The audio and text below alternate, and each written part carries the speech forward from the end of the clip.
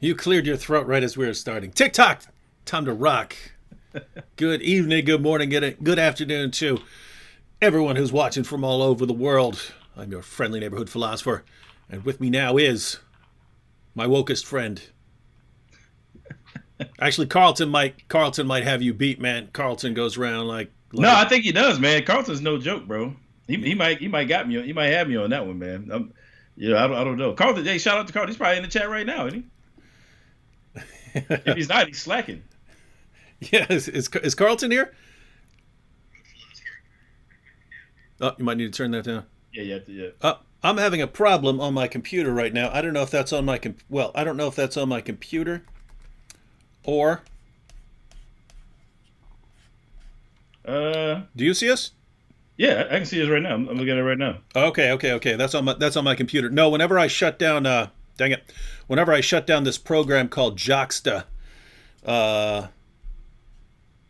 yeah, if I have a video pulled up, then it won't show the video. So I have to actually shut down Google Chrome, which I'm using, and then start it back up. No idea why it does that. But, Joxta, isn't that program that gets everybody's social security numbers who's in the chat? Isn't that what that does? Or? No.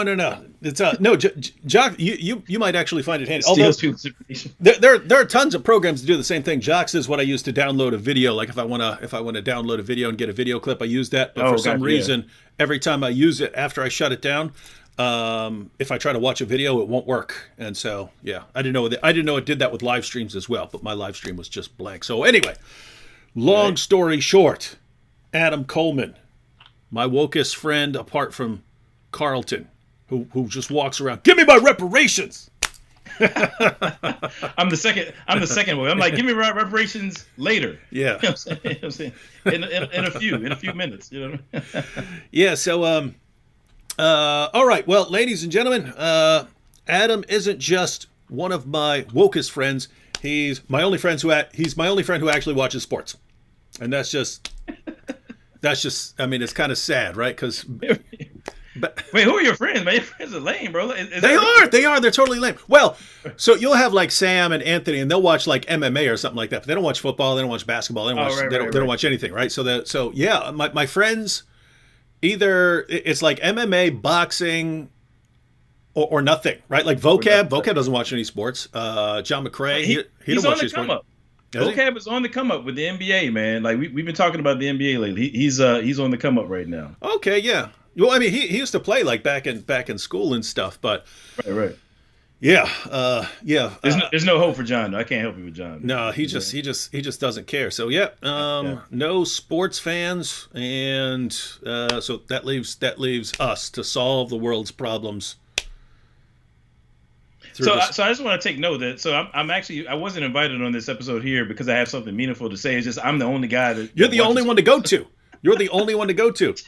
By default, you know. No, and there is a reason. I know that some of what you'll say will annoy a lot of people, and sometimes I think people need to get annoyed, right? Right. People, absolutely. People don't get part of the reason, not the whole reason, but part of the reason I go after Islam so hard is that Islam doesn't deal with any sort of disagreement or dissent very well, and so I believe it's got to be like a kind of crash course, right? You gotta go through a crash course until you get used to hearing stuff and not freaking out about it, right? But right now, culturally, everyone is so sensitive. Anyone say if they're on one side, you even mention, like if I can, let me say this: if someone says some conservative said something, like, oh, he said this, and I go, actually, that's not what he said. What he said was, and it's just straightforward. Hey, I'm correcting you on this. Then it's, you're Donald Trump's biggest fan trying to ramble. No, you said something false, and I'm correcting. And the same thing in the other direction. If I say anything remotely resembling, I don't know, I've had a couple bad experiences with cops. It didn't have anything to do with me breaking the law. You're a social justice warrior. Black Lives Matter. Blah blah blah blah. Right, and it's like right. So anyway, so I know you're going to say some things that annoy some people, but guess what? We all need to hear things. No doubt. I mean, we all need to hear some things. Sometimes it's like you can be. Sometimes the charge is not that you're not conservative, but that you're not conservative enough, or that you're not woke. Is you're not woke enough? Like as in, if you don't meet my standard of what it means to be a conservative, like as in you just kind of toe the line, you know, frontwards and backwards, then no, I'm taking your conservative card. Or if you don't feel that every single case that involves a white officer and a black person is racist, then no, man, it's either you ride or die. You know what I'm saying? Like it's all or nothing. And my thing is, like for me, I want to be, I don't want to put content out that's not defensible. You know what I'm saying? Like I don't want to say stuff just because it's gonna offend, you know, it's not gonna offend people that, you know, are my, you know, viewers here. But no, I want to speak the truth. I want to pursue the truth. And you know, it's just nowadays, man, truth and nuance aren't really valued like they ought to be. That's just the reality of it. Yeah, and so and actually studies have shown that things are, for several decades now, things have been getting rapidly polarized, right? Like you can actually look at like visual charts at how people used to be. Like you had a line, you know, left, right, and stuff like that, but people were pretty lumped together, you know, around that line. And then you had, you know, fringe people, fringe groups were way off on one side or the other. Whereas now there's like one massive group over here and one massive group over there, and then some people in the center. Right. But there was a study on the political divide, like in Congress and so on, and how they, you know, how one-sided the different parties and so on are, and the record for polarization, the most polarized since records have been available on this since the early 1900s. The most polarized was recently during the administration of Donald Trump. The previous record was set earlier in the administration of Donald Trump. That broke the record that was set during the administration of Obama. That broke the record, the polarization record that was set during George W. Bush, which broke the record that was set during the administration of Bill Clinton. What that means is each new administration is breaking all records of political polarization, right? Which means people are just becoming, I mean, far away from each other. So the situation is, if you're far enough right, then as you're talking about, you can be. It's not that you're not conservative, it's that you're not conservative enough, or it's not that you're not woke or left or whatever, it's that you're not far enough. But basically, if you're far enough in either direction, anyone, even if you're far enough right, then even someone who's on the right, they're just not nearly as far as you, they look far left by comparison, right? It's like, look at this far left extremist lunatic, and the same vice versa, right? If you're far enough left, then someone who's not as far as you, that's why, I mean, there are people now, I mean, gosh, I think they would accuse Obama of being like a neo-Nazi or something like that now, because that's how far, right? Yeah, so, that's how far it's come, right? Yeah, he'd be all right. Too. That's the thing about it. The positions are moving, which is kind of scary in that it's getting worse. As a matter of fact, I think you mentioned the alt-right, because I want to say it was a guy, Richard Spencer, who's I think he kind of coined the term alt-right and has been, you know, one of their figureheads or whatever. If I understand correctly, I think like he's put his weight behind Joe Biden, which is hilarious because, you know, obviously last go around he was a Trump guy, you know what I mean? And now I'm not sure what his rationale is behind it, but it just kind of really shows how difficult it is to kind of get a lay of the land in terms of who the players are and where they are, because everybody is shifting. You know, everybody's moving right now. Yeah, let me deal with one comment here, because there are some people I will not hesitate to call a moron. Normally people would tell me what to do on my channel, but here's from MH. MH says, here we go. David Wood channel turning political and starting the division. MH, you might want to go back and look at the beginnings of my channel. I've always been political. One of the main reasons I deal with Islam is a political concern. I've always go back to among our first videos on this channel. What are you going to see? Stuff in Dearborn, free speech issues. We're concerned about that, right? We're concerned about that. I'm concerned about what's going on right now. Normally I don't care a whole lot. I care about, you know, an issue like abortion. Apart from that, I don't care a whole lot on politics. If someone wants big government, okay, make it work. If you want small government, okay, make it work. Just you guys go out and settle that. You people who are more interested in these issues, go out and show me you can figure something out. But I don't care a whole lot. Now, when it's getting to where it affects everyone a lot, right? Right. Now where I can't turn on a football game without being confronted with all of these issues, guess what? It's constantly in my face. So guess what, MH? I will talk about it. When I saw a different comment, you said, this channel is only supposed to be for Christianity versus Islam. Who in the world said that? You making rules now, right? You making rules on my channel? Look, dude, if you don't like it, go somewhere else. That's the best advice I can give you. If you don't like what I'm talking about, go someplace else. It's very simple. My friend Adam and I, we want to talk about this because it's an important issue. And as far as starting the division, start the division. No, you are responsible for all the you and me, Adam. You and me, this channel. Everyone was united on everything, and then you and me stepped in. Shame on us. We ruined America. I mean, it's crazy because, I mean, like kind of going back to Islam now, I mean, obviously you're more well versed at it than I am, but the whole idea of like a caliphate, I mean, they want to establish like total control in any given area. I mean, that's so right. You really can't deal with Islam without understanding the political implications. Like, you know, it's going to impact how you live and how wherever you are is governed. I mean, this is just the nature of worldviews, man. We're dealing with worlds. That's what it's all about. So, you know. And what's cool is, and I'm saying this because Rusty Shackelford here said, I'd like you to do some philosophy stuff. You're reading my mind, Rusty Shackelford. But even when I'm just a philosophy, even when I was just in graduate school for philosophy, you go to Socrates, Plato, and even much later with Locke and so on. Lots of philosophers are very interested in politics as well. And you go back to, you know, the origins of this country. There's a saying. Who was that? Was that Queen Victoria or something? One of the famous. No, dang it! No, you got me. I don't know where you're going. It's the lady who was the prime minister who died recently, back in the day. And Thatcher? You talking about Margaret Thatcher? I think it was Margaret.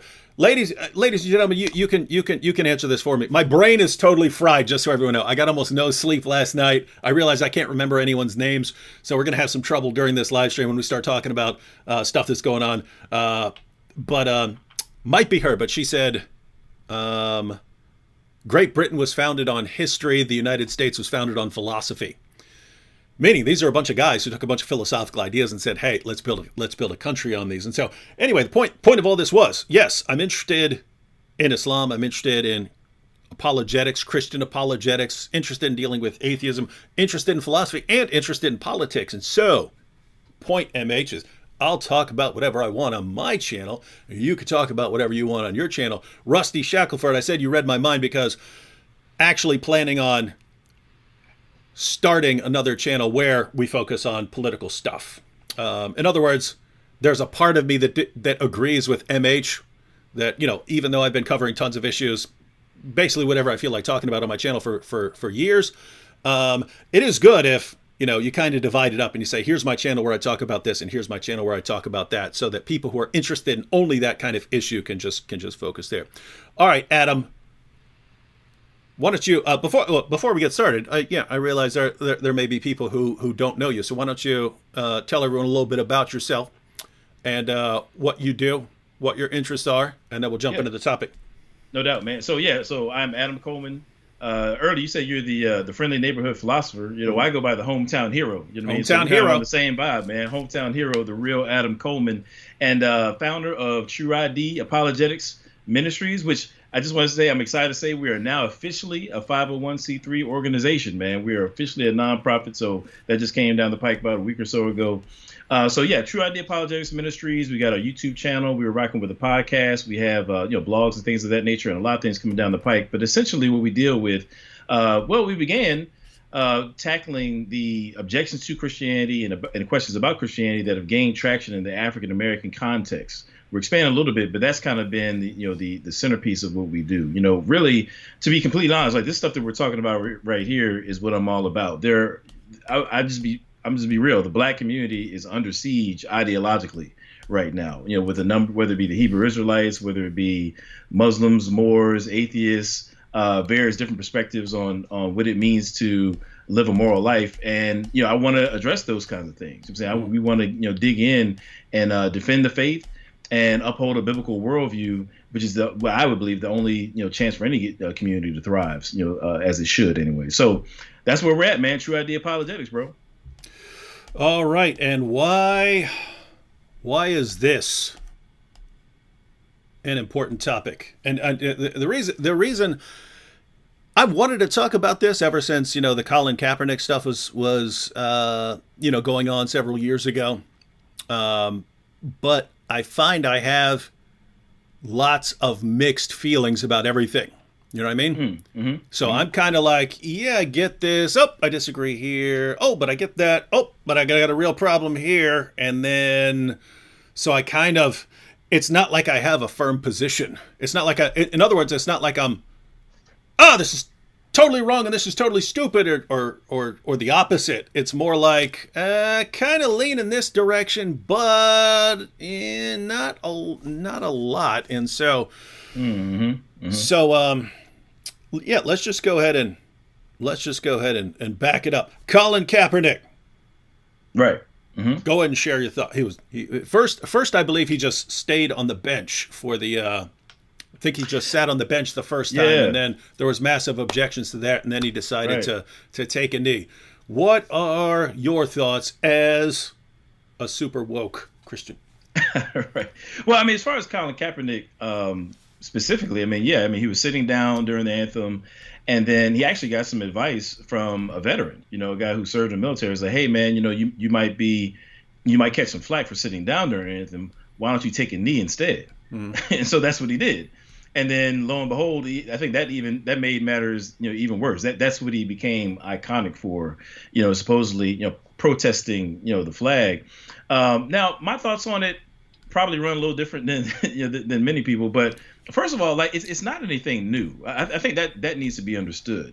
What Colin Kaepernick did, with LeBron James, all these guys that we're going to get into, like what they're doing is not new. And here's what I mean by that. So there's a long tradition in the African American community wherein if you have some sort of platform, it's like this unspoken understanding that you are in some sense responsible to be the microphone or the bullhorn for the black community and its concerns. Okay. So, when you think about, just a couple of years ago, Muhammad Ali passed, you know what I mean? Muhammad Ali during his day, I mean, geez, I mean, was there anybody more outspoken against racism and for their ideology than Muhammad Ali? Now, granted, he packaged it and, he joked around a lot. I mean, he kind of had those facial expressions and things that kind of made him, really likable. He was a charismatic guy, but he also refused to serve in the military, for his own political reasons and tied to the struggle of African Americans at that time. But Muhammad Ali, Jim Brown, we could talk about Bill Russell. We could talk about Kareem Abdul-Jabbar. We could talk about Dr. J. I mean, we can name athlete after athlete. We could talk about now his name's going to escape me right now, but the guy who held up the black, the black power fist at the Olympics. You know what I'm saying? I mean, there's this long line of athletes who have taken it upon themselves to speak out on social issues. Now, why is that?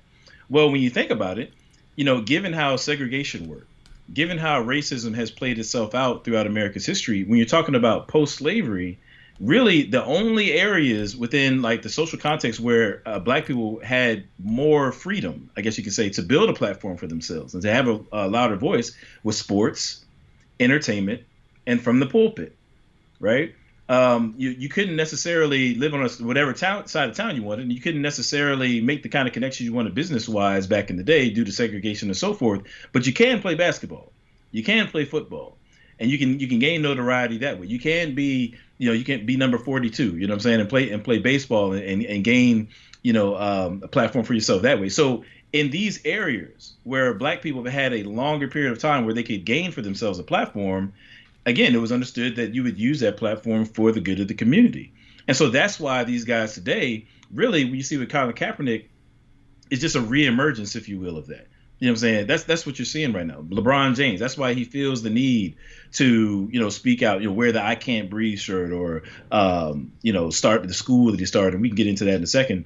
But and as a matter of fact, I know I'm being long-winded, but I really want people to understand this, because I feel like they think these things are like an aberration. But, when it comes to like Michael Jordan, for example, Now, I don't know if you were aware of it, but it's somewhat came up in that recent documentary, The Last Dance. Like, one of the biggest knocks on him is that during his, rise to, fame and all that kind of stuff, is that he was perceived as somebody who didn't use his platform to ostensibly, just really be loud about the issues of Black America. That was kind of like a smudge on his resume, if you will, up until recently, a couple months ago, rather. He had an article where he spoke out about these kind of things. But so that's kind of like the historical backdrop. We can get into some other elements, but that's where this stuff is coming from. Like, this stuff isn't new, and I think people really need to hear that. Yeah, and I'll go ahead and share my thoughts going back to Kaepernick on why I kind of had mixed feelings about a lot of things, because a lot of people flip out even for me saying that I am not completely on. I'm not completely firm in a position. So on the one hand, I'm thinking in terms of like, let's say G.K. Chesterton in his book Orthodoxy. He has a chapter, the flag of the world, and he's arguing that you have to have, a kind of just firm loyalty. I mean, he goes on to apply it to like the world as a whole and so on. But at first, he's talking about a patriot as someone who loves his country while still seeing its flaws, right? He said if you're just too optimistic, then no one can criticize anything. Everything is wonderful. And if you're too pessimistic, well, then you just hate everything around you, and you just want to see the end of it. And so he thinks the balance is a true patriot, not a false patriot. A false patriot would be someone who is blind to the faults in his country. And he says a true patriot wants his country to be as good as possible, but he also loves his country, and you're not gonna to shake his love for his country. And he even compares this to like a wife. He said a good wife will defend her husband to the death if someone's if someone's attacking her family, but behind closed doors, look, honey, you got to work on this, right? You got to she might call him out, right? And so Chesterton applies that to a country. And so basically, whenever someone is saying something to me or arguing something to me, that there's kind of two things I'm focused on. One, what are you saying, and do I agree with it or disagree with it? But two, what are your intentions? Because you could say something that I agree with, and but I don't trust your intentions. Or you can say something. You can say something that I completely disagree with, and I think you're totally wrong, but I know you mean well, and so I'm not gonna get upset about it. So when I see someone like Colin Kaepernick taking a knee, it's in my mind. Does he hate America? Is he someone who I hate America and I want it to burn it to the ground, or is it no? I love this place and it needs to be better. It needs to be better, because that changes that affects my perspective on what he's doing. So there are those kind of issues, and then there's always the issue of, wait a minute, if we want to go in the route of strong suspicion, he wasn't doing very well as a quarterback. That's true. He just wasn't doing well. So it's always, I'm not going to say, because I can't judge his heart. But is he jumping here because he's depressed because he's benched and so on, and he's deciding to go in this new direction, or is so there are those kinds of issues, and you kind of think, hey, all our other disagreements, can there be something that we all stand united on, like our standing for the national anthem or something like that? Or is there something like that? Because if there's nothing, then I don't know, we might be screwed. So there are those issues. Then there's the issue of, at the end of the day, I don't think it will be effective. I look at things like sports and say, these are things that actually do unite people. And so it's like, when people are getting along well, my inclination is, hey, I don't want to mess with that stuff, right? Let people get along well. They're all cheering for the same team. It's not based on race. It's based on which team you're supporting. And you've got white kids and black kids cheering for white players and black players. Yeah, like the garbage Steelers, Man. Hey, that's what you said. People getting along, and then somebody's throwing something in there. That's how so you have those kind of issues. And so when someone says, hey, I'm going to inject politics into this, I'm going to make this a big political scene, and now all the attention is going to be on me, and everyone's forced to take sides, and the league has to make a decision. It's like, wait a minute. To me, that's like, if my kids and your kid, my kids and your kids are playing together on a playground, that's not the time for us to jump in there and say, ha ha, he's oppressing you, and let's tell you about the history of oppression. No, that's, you guys learn to get along very well, right? You guys learn to get along well. We'll talk about that other stuff, at a different time. So, yeah, I think it's kind of disastrous to inject politics, and not just on that, right? Like I mentioned, I'm against abortion. If someone started, hey, everyone has to take sides on abortion during this, NFL games. Like, wait, what? No, I mean, come on. Here's an area where we can all get along. So anyway, those are kind of issues where I'm like, I don't think this is a good idea, and not crazy about it. But a couple issues on the other side. One, I think we've kind of gotten too soft with, and I know I'm talking a ton, so you can talk. No, that's cool. You can talk a ton too. Let you finish. I just wanted to kind of get all the thoughts on the table so that later people know where I stand. Right. On the others, I think we've gotten way too soft and sensitive about things like protests. I mean, when you go back to the origins of this country, I mean, but even before that, back when we were colonies, these guys, look, you raised our tea tax? Oh, somebody's about to you better correct it. Someone's got to die, right? I mean, so they were all in favor of protests, and not always peaceful protests, and so on. So it's kind of built into the fabric there, and I think it's one of the glories of Western civilization is that when something is going wrong, the default method is to talk about it, discuss it, expose it, protest it. But not for a lot of human history. It was just, we disagree with you, and so it's bloodbath. Off with your head, yeah. And so I look at, and it's that way in a lot of plaplaces right now. I mean, it certainly is. Yeah, and so on something like this, I like, wait a minute, you're all flipping out because the guy took a knee. I mean, right. That's too much for you. That's my issue right there. You know what I'm saying? And I know people are going to disagree, but I guess just kind of hear me out. So back in like 2004, and I'll make this real quick. I was actually held at gunpoint, over in Kenya, right? We had some guys. We were out of this church, situation, and some dudes rolled up in a military vehicle and was like, "Look, unless y'all give us some money, it's gonna be a problem," And I'll never forget, like, one of the thoughts I was thinking, at that time, I feel like it's like in the movies, like everything slows down. It's like super weird feeling, and I'll never forget thinking like, "Dag, I'm not in America right now. Like, this could really be a wrap. Like, this might really be it." Now, obviously, I made it through because I'm here talking to you. But I said that to say that I think that when you have, like, these nonviolent types of protests, like, even if you find it to be objectionable, man, I think we really have to be careful about, stifling people on that, because we don't want it to be a place where people feel like, the only way for me to get your attention or to get my point across or to see my agenda through is violence.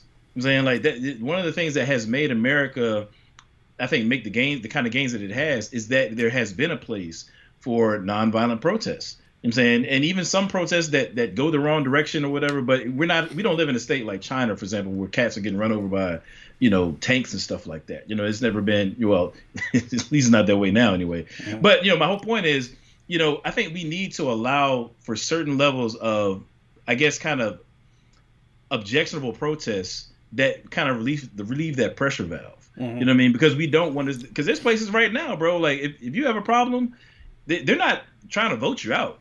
It's, they're cutting off arms. They're coming out with machetes, bro. Like, that's it. If we don't want America to become that kind of a place, then I think we have to allow for some of these protests that maybe we don't like it, but, I mean, look at where we are now. We got cities burning, bro. Yeah. You know what I'm saying? Like, had we gone a different direction, with Colin Kaepernick, then maybe we wouldn't be where we are now. I don't know. But I think we have to give space for that. Yeah, and no, I agree with you. I agree with you completely, and that's part of the reason that, like, lots of people think I'm a jerk for making fun of Islam or making fun of Muhammad and so on, and oh, what a hateful person. Part of that is I understand there's a lot of people getting very, very troubled by Islam, and so what are you going to do about it? Well, if you don't like it, attack the ideology, criticize the ideology. Right. If you're really annoyed, make fun of it, mock it, mock Muhammad and so on. Just don't go out on a killing spree. What's interesting is Anders Breivik, the guy who did that massacre in Norway several years ago. Oh yeah, right. Breivik said in his manifesto, he said, you know, I was interested in politics in the 90s, and I realized anytime I said anything that went against the grain, I was shouted down as racist. What's interesting is that guy's indisputably a racist. I don't know if he started off as a racist or that he was actually became one. But he said, so I realized that no, anything I say that doesn't agree with, you know, the mainstream, they call me a racist, and therefore the time for talk is over, right? The time for talk is over, and the only thing that will make me heard, violent shock attacks, right? So that again, people, we tend to forget in the U.S. how good we've had it when it comes to that. A lot of human history. True. You have disagreements, someone has to die. So that's kind of one. There's that kind of thing going on that I think is actually good for people to protest and take things in a peaceful route. There's also the issue. It's always in my. I don't know if anyone talks. You can tell me if anyone talks about this. Okay. Doesn't have to be John Adams in particular, but I've always thought. Okay. But let me just quote him here. I pulled it up while we were talking. So John Adams, one of the founding fathers, second president of the United States, one of the founding fathers who was vehemently against slavery. Man did not like slavery. Sure. And so he would talk about all the reasons that slavery is bad, but this quotation is interesting. He says, "I shudder when I think of the calamities which slavery is likely to produce in this country. You would think me mad if I were to describe my anticipations. If the gangrene is not stopped, I can see nothing but insurrection of the blacks against the whites."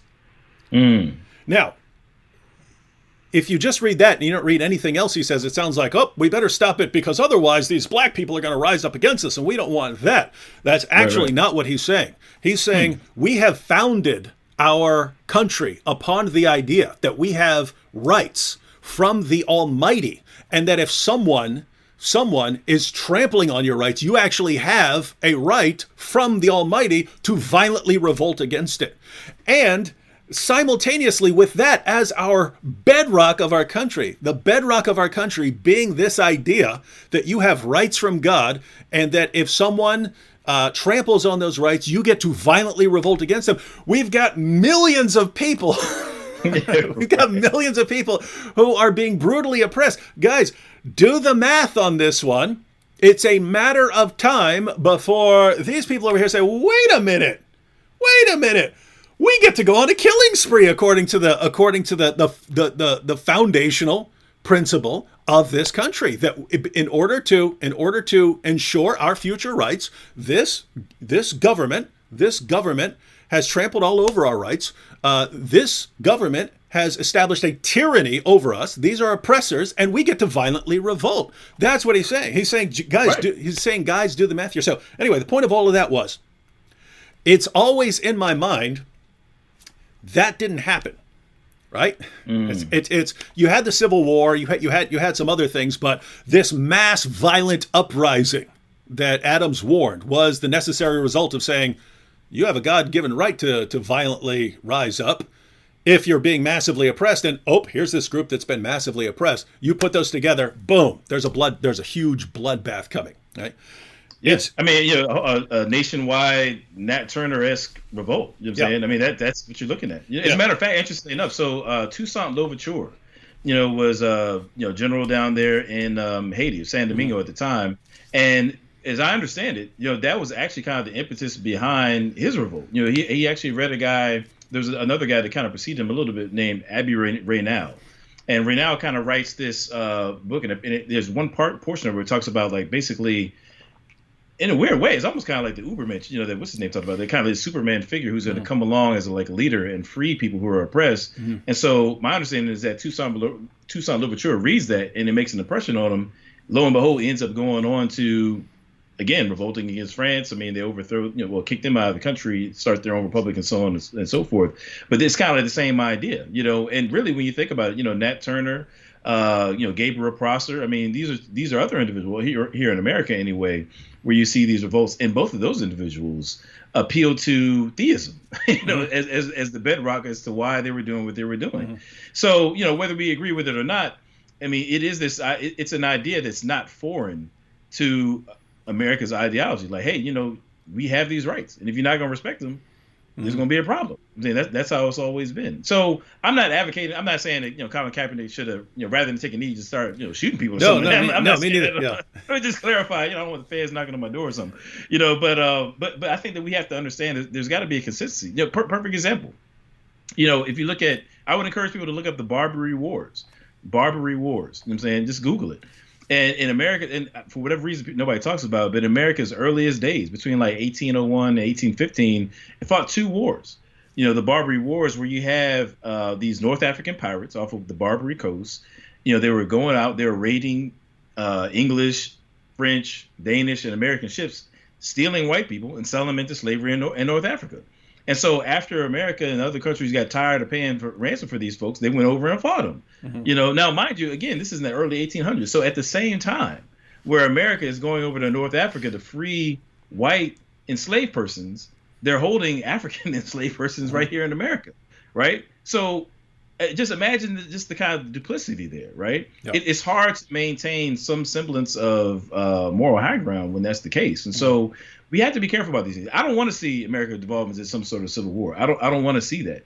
But I think that, you know, we need to do a better job of, you know, opening up discussion, you know, and really having genuine, you know, dialogue with one another. Because what happens, it's just like in therapy. I'm a social worker by trade. If you don't feel heard, you start to scream. That's when you begin to raise your voice, and I feel like that's what's happening right now. Yeah. So as far as why I brought that up with John Adams, I would have said the same thing if I were during that time, and I were doing the math. I would say, wait, we just built our country on the idea that once a government is oppressing you, you have a right to revolt against it. And we're oppressing tons of people. This leads to an inevitable bloodbath. The point is, it didn't happen. Again, you had civil war, you had a lot of bad things, but you didn't have that, hey, we're rising up and going on a killing spree. So no, my point is, whenever anything's going on, whether it's a protest, really, even if it's a riot, but let alone if it's Kaepernick taking a knee, it's always kind of could have been worse. This could have been complete way worse. And according to the founding fathers, even would have been justified, right? It would have been justified because so there's that, and there's kind of one more issue that's always in my mind. It's I believe it was letter from Birmingham jail, where is you could correct me if I'm wrong here. I haven't read that in. I read it multiple times while I was in jail. Oh, did you really? Interesting. Yeah, conveniently. Yeah, wow. But no, I thought it was one of the best essays. Probably the best essay I had ever read. Right. But I think it was in there because I read a few letters. But I think it was in that one where there were people who agreed with him. Right? He was responding to Christian leaders who agreed with him as far as they agreed on the problem, they agreed on the goal, they agreed on what everyone is aiming at. But they're telling Martin Luther King, you're going about this wrong. You're stirring things up, annoying too many people, and we want you to calm down. Just let things sort of come about organically, and then everything will be okay. But guess what? I mean, just Martin Luther King. Look, things are getting better. Things are better than they were 100 years ago. Things are better than they were 200 years ago. It's all getting better. Yeah. So don't rock the boat. Things are improving. Now, I'm sure that made perfect sense to those people at that time. Oh, sure. They believe, sure. And I'm always thinking, if I were a Christian pastor, I might have said the same thing. I might have said, hey, we're getting better. Don't rock the boat on this, man. Don't be out there. Chill out.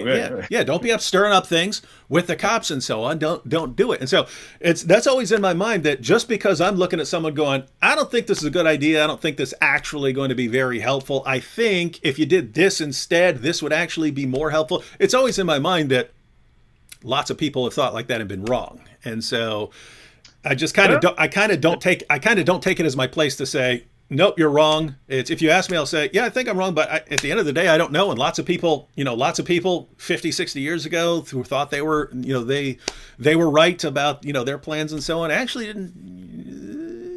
turned out to be they were wrong. Yeah, right. Yeah, I mean, it's so funny. I mean, that he's responding to these people from jail. Yeah, right.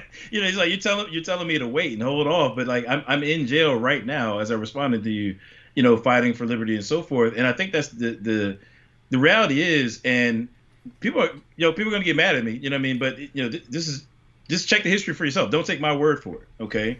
If you understand why MLK would do things like marches rather than resorting to violence, like part of his methodology was to use marches and the media to mobilize white people who were on the fence, particularly, you know, white Christians, you know, who were on the fence about the issues of their time.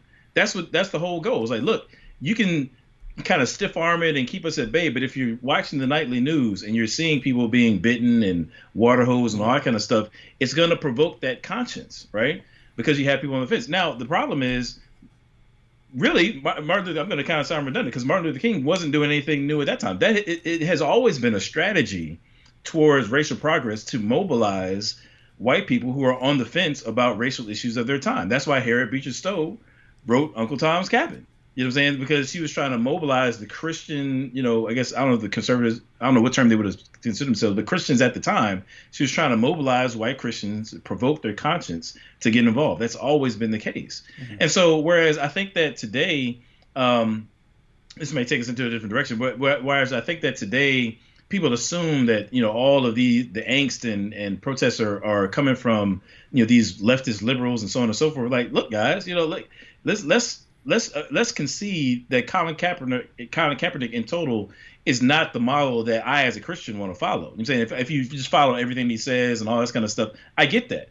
But wait a minute, is there a moral reality that Christians can take hold of from a biblical perspective and say, you know what, he might be wrong-headed in terms of how he's addressing this issue, but is there an injustice here? Is there something that is divergent from the biblical worldview that we as Christians can show people the right way to engage it? And I think that's where we are. That's where we need to be, rather. You know? Yeah, and going along those lines, what you just said, you know, even if you don't think Colin Kaepernick is the model, because yeah, I'm not crazy about Kaepernick, but even if you have, you know, someone like Kaepernick, I think people should understand that, wait a minute, when you see polls on people who agree with him or disagree with him in a white community, and polls about who agrees with him or disagrees with him in the black community back then, it should draw your attention to the idea that, yeah, there's something going on. There's something going on that maybe in your community you aren't fully aware of the experience of that other community. And maybe even if you say, hey, I don't like Colin Kaepernick and I think what he did was stupid, he just showed me something that I need to be aware of. And if you just say, oh, no, we're going to push all that aside, well, guess what? 4 years later, things turn out to be a lot worse, right? Because so they're at the very least, you would have to say, hey, there is a lot of resentment in certain communities against police, against, it could be all kinds of things. But if you notice, a lot of the time it's like, stop whining. You don't have any problems. It's not as bad as you're saying. And so on. And you know, you can say that, but guys, that resentment is still there.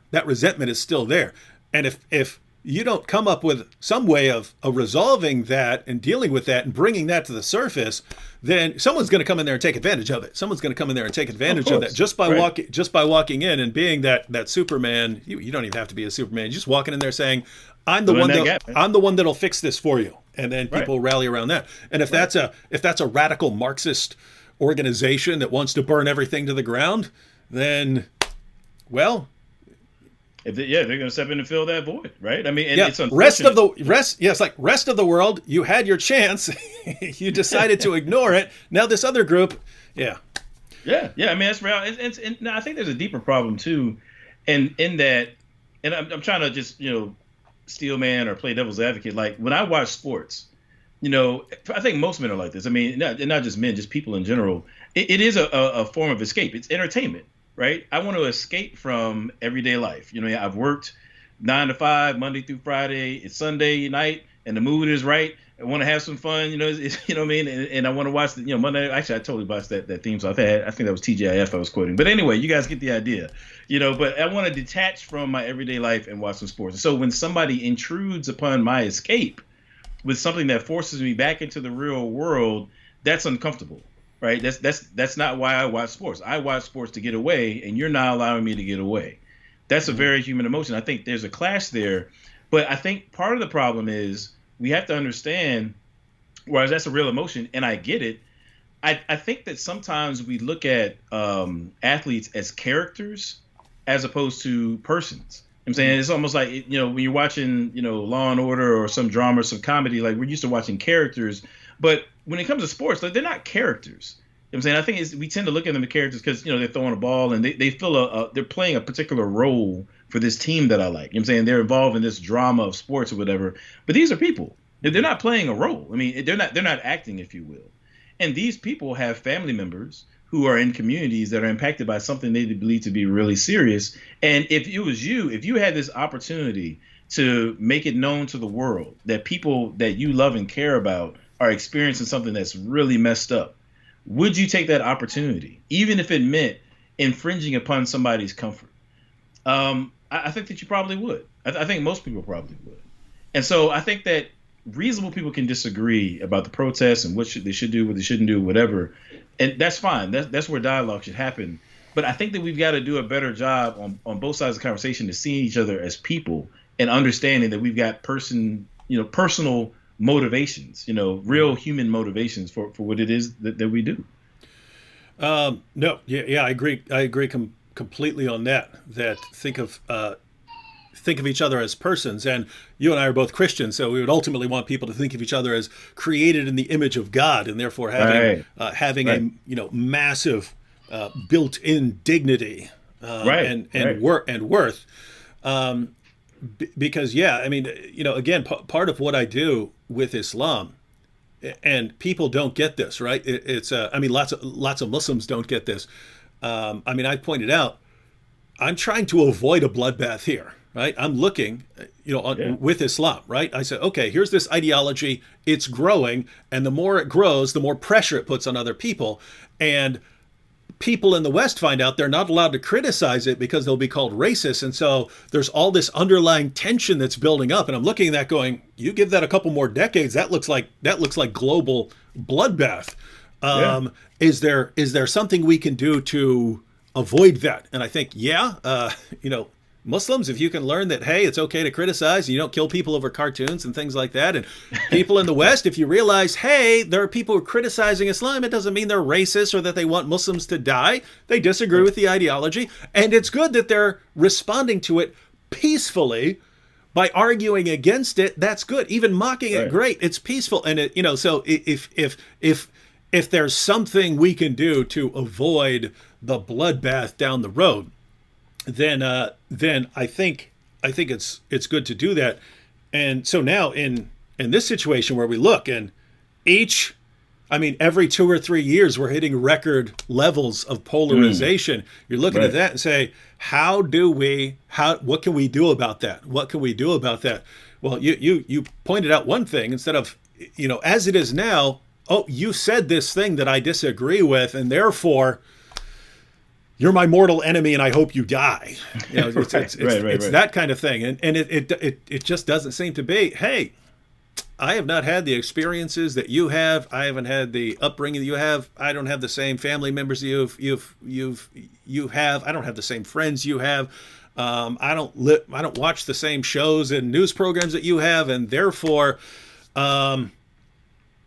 maybe there are some reasons that we disagree on these things. And maybe if we stop flipping out on each other and just, and actually, hey, why don't you sit down and tell me? And maybe that would actually work out better than, flipping out on everybody. And so, well, I mean, I'm gonna be honest with you. I think, and I'm not trying to be like doom and gloom, but I feel like the best opportunity that this country has to survive, whatever it is that we're facing right now, is the gospel, and not only in terms of just the preaching of the gospel, but the living out of the scope of the gospel.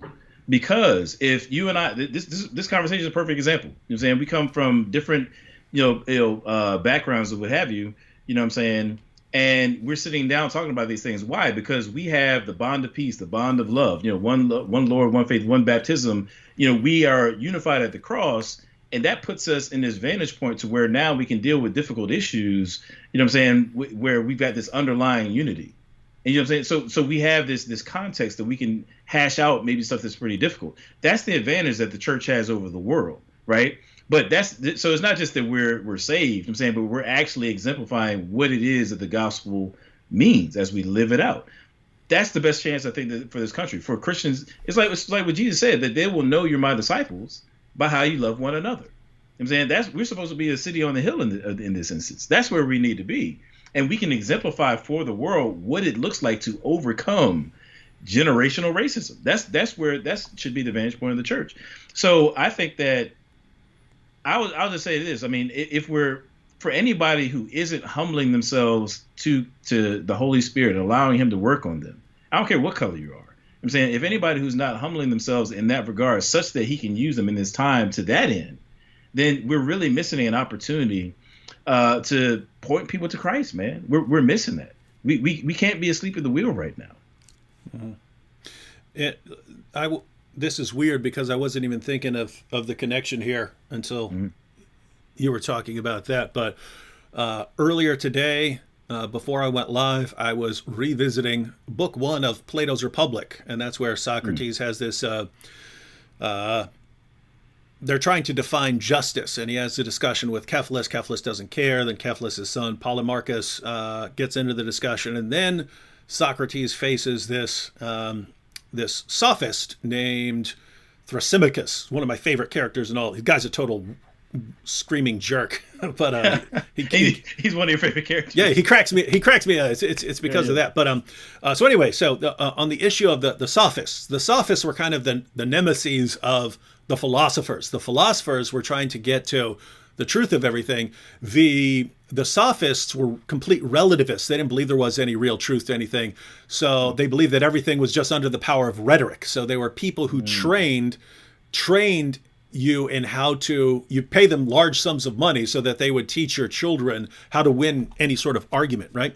And as you were talking, it occurred to me that, as this country abandons its foundations, right? As the country abandons its the foundations of thought, well, that's what's left. What's left is rhetoric, right? What's left, in other words, if people do not agree on what we are, what rights we have, or there's no concept of why we would even have rights, why I should view you as a person, why I should care whether you live or die. If there's no real truth to get to, if you and I don't agree that, hey, there's a truth and we're the kinds of beings, we're created in the image of God, and we can get to the truth. So even though we have these massive disagreements, I bet if we sit down here and reason through this, we can actually get to it. Right. If you don't actually believe that there's any real truth to get to, and you don't agree, well, why do people have rights? Everything comes down to rhetoric. How can I rally people around my cause and paint everyone who disagrees with me as the enemy? And you're totally correct. It's if we abandon our foundations, then that's what's left. And guys, that's all that leads to is a bunch of charismatic leaders who can manipulate millions of people, and the different leaders who have millions of followers smashing them against each other and seeing who wins. And so, yeah, this anyway, point of that was you're right. You need the gospel is the solution to this. Well, I'm always right, so that's not nothing new, man. But it's I'm right about everything. Yeah. But it's funny you should say that. So just the other day, shout out to my man Matt Jackson. He sent me this video where Arian Foster, who was a former NFL running back, black guy, overt, super atheist. You know what I'm saying? He's outspoken. I'm not going to disparage him. Outspoken atheist.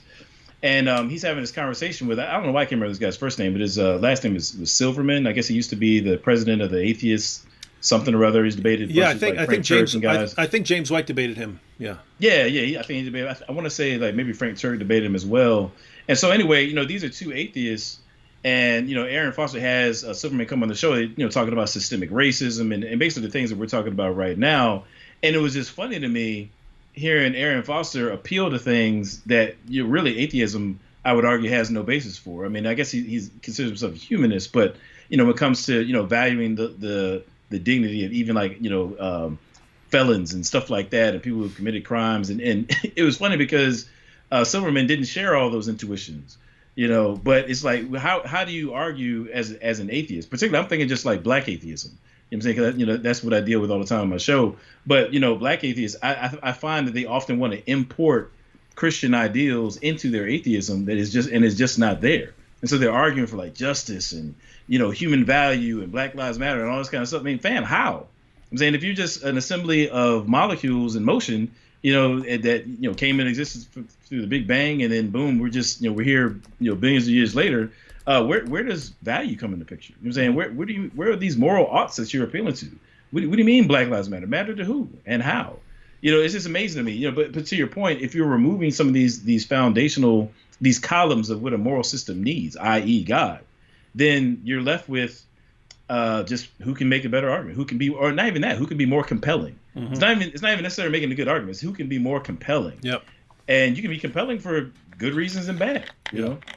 And part of the strategy, I want to start making videos titled things like "How You're Being Manipulated: A Psychopath Explains," because we can kind of see it. But I mean, part of the general strategy, if you're a manipulator, is and you want to be, sort of the leader, and you want to seize power and so on.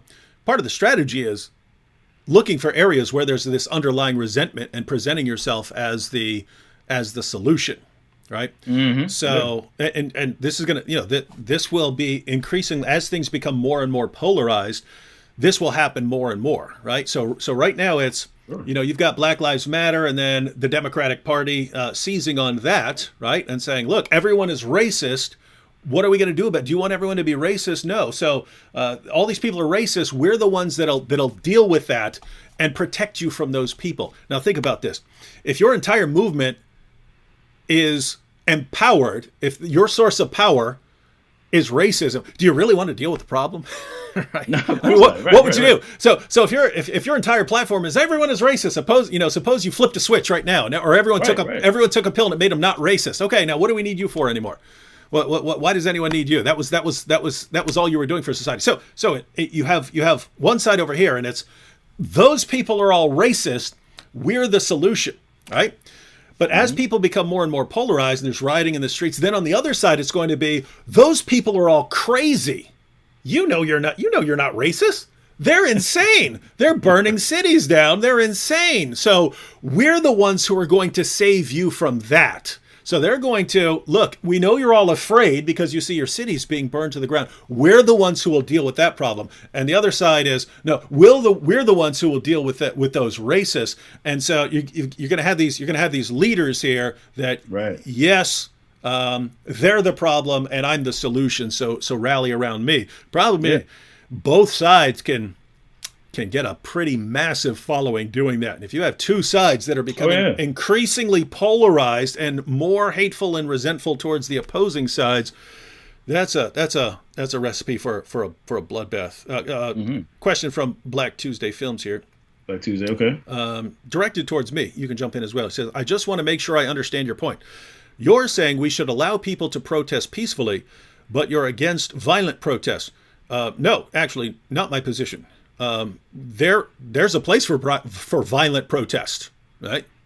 So, but the point here is, if people are protesting peacefully, it should be in your mind, well, things could be much worse. Things could be much worse, right? Sure. And when you think, so the point here, I mean, if you look at the founding fathers, they believed in violent protest. You say no, but in the Constitution right there, it says the right to peaceably. Yeah, that's in those situations, right? These are the same people who said we'll go to war with you because we'll go to war with you, King George. We'll go to war. I mean, you're taxing us, and we don't even have anyone in Congress. You got to die, dude. Right. We got to die. This is war. Gotta go. Yeah. And it's funny. I was watching Hamilton, a couple months ago. I mean, and I've read the dude's story, but it just clicks like, yo, Hamilton, Aaron Burr straight shot that man. like these dudes.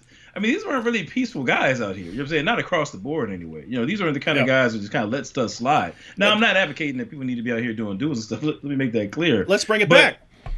Yeah, I mean, you said bring it back. We'll do it rap duels. All right, hey, that'll work. I mean, actually, funny enough, that's kind of how breaking, in some instances, was utilized, right? Breakdancing. Yeah. Instead of killing each other, you have a breakdance battle or something like that. Maybe we need to do that. Maybe we should propose instead of Trump and Biden, doing a debate. Maybe they need to have a breakdance battle and just kind of squash it out that way, man. Maybe that'd be better. But I mean, I think that we have to put things in context in the sense that, I don't think that, put it this way, I think it's uncommon where there will be justification for a violent revolt. You know what I'm saying? I mean, and by uncommon, I mean, like, you really have to, and from my view, I think you have to exhaust all plausible options, you know what I'm saying, before getting to that point. And by plausible, I mean even going above and beyond to do so. However, that I'm not a pacifist in the sense that where there's no occasion for violence. I think in this broken world where we live, I mean, we're living just like kind of Ecclesiastes, under the sun. I think that there are instances where violence is called for. Now, here in America today, I'm of the opinion, I don't think that's where we are right now. I don't. And the reason why I say that is I think that there are processes and means that people can go about affecting change politically, development of civic institutions, economically. I think there's a lot of things that people can do to where just outright violence is not warranted, and hopefully we never. I mean, golly, I live in America. I hope it never gets to that point.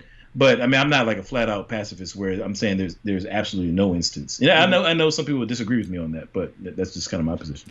Yeah. So Black Tuesday Films. I agree with Adam on that. Right. So I believe there are situations where violent protest or even violent revolt would be justified. I do not believe we're in that situation right now. So the points I was making earlier is that when you see someone taking a knee or protesting or something like that, based on the ideals of the founding fathers, this could have turned out much worse, and people could have had a violent reaction and been justified according to the founding fathers of this country, right? You could have said, hey, we're massively oppressed here and we're sick of it, and we're not, we want to see blood. We want to see blood. That is the only way. That is the only way to deal with this. Now, I'm gonna throw this at you too. I mean, this is something I was thinking about while you were talking. So I think one thing that makes our era more complex than, say, like the 1960s and so forth is I do think that both in the white community and the black community, I think there's more diversity in terms of ideologies, and I don't take that to necessarily be a good thing. So what I mean by not according to Biden. What? It's in the white community and the Latino community. Right, there's diversity, but come on. right. That's good. Yeah, don't get me started on Biden, man. That's a wild dude.